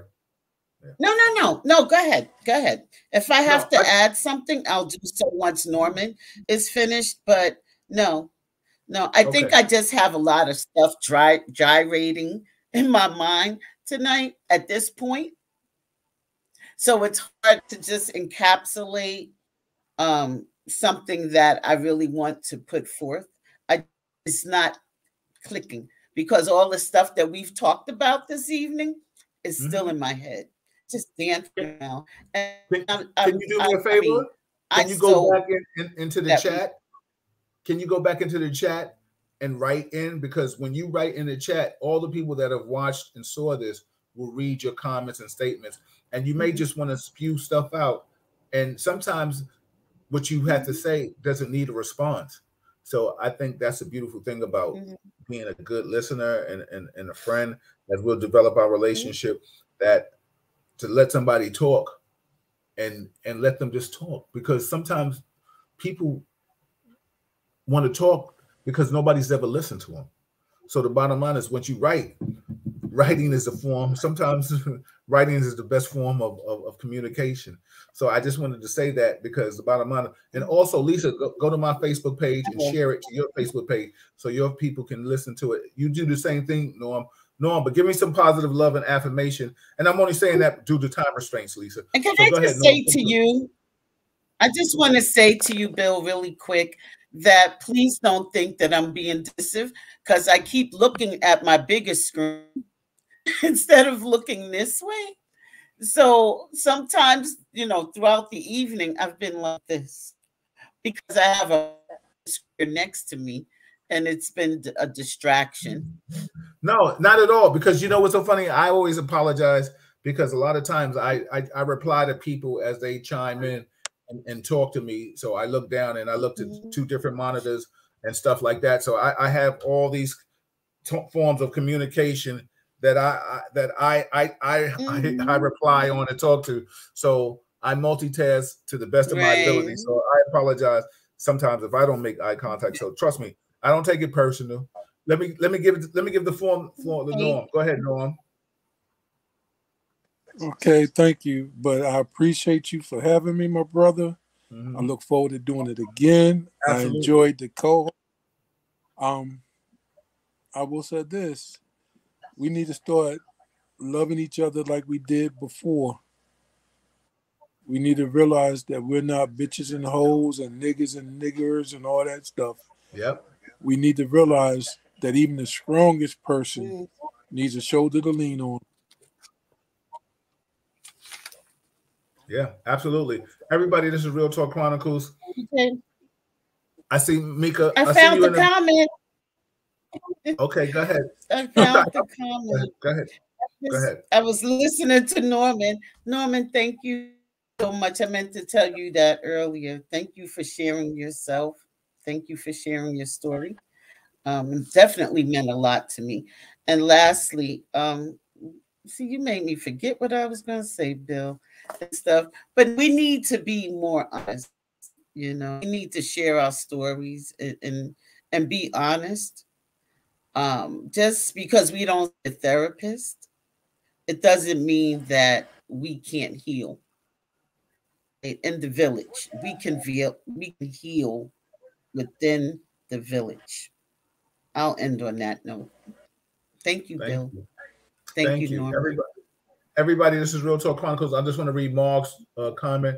He said, much and mad respect to Norm and Lisa. This is another show that forces deep thought. Thank you. I appreciate that. Everybody, I appreciate all the comments and the questions. Please, Norm, Lisa, share it to your page. Go to my Facebook page and share it to your page. And then I implore you to go back into the comments and read them and converse with the people that have commented and questioned and said things about you, kind and sympathetic ears. Tracy said, I thank you all for your transparency, for having the willingness to share your experiences. Sammy Maldonado, I see you, brother. We about to get out of here. Everybody, if you're on Facebook, share it. If you're on YouTube, subscribe to it. Tell a friend, tell a foe. Real Talk Chronicles, Bill, sponsors, Melba, Leon Ellis, Daily Arts Magazine, Soft Illusions. Listen, I'm just a brother just trying to make it happen, man. I'm just trying to have real talk. To all my Real Talk listeners, my Real Talk family, I appreciate you. I love you. We are out of here. You guys hold on for a second. We're about to get out of here. Vivian, I see you. Look at the replay of Real Talk. Hold on, you two.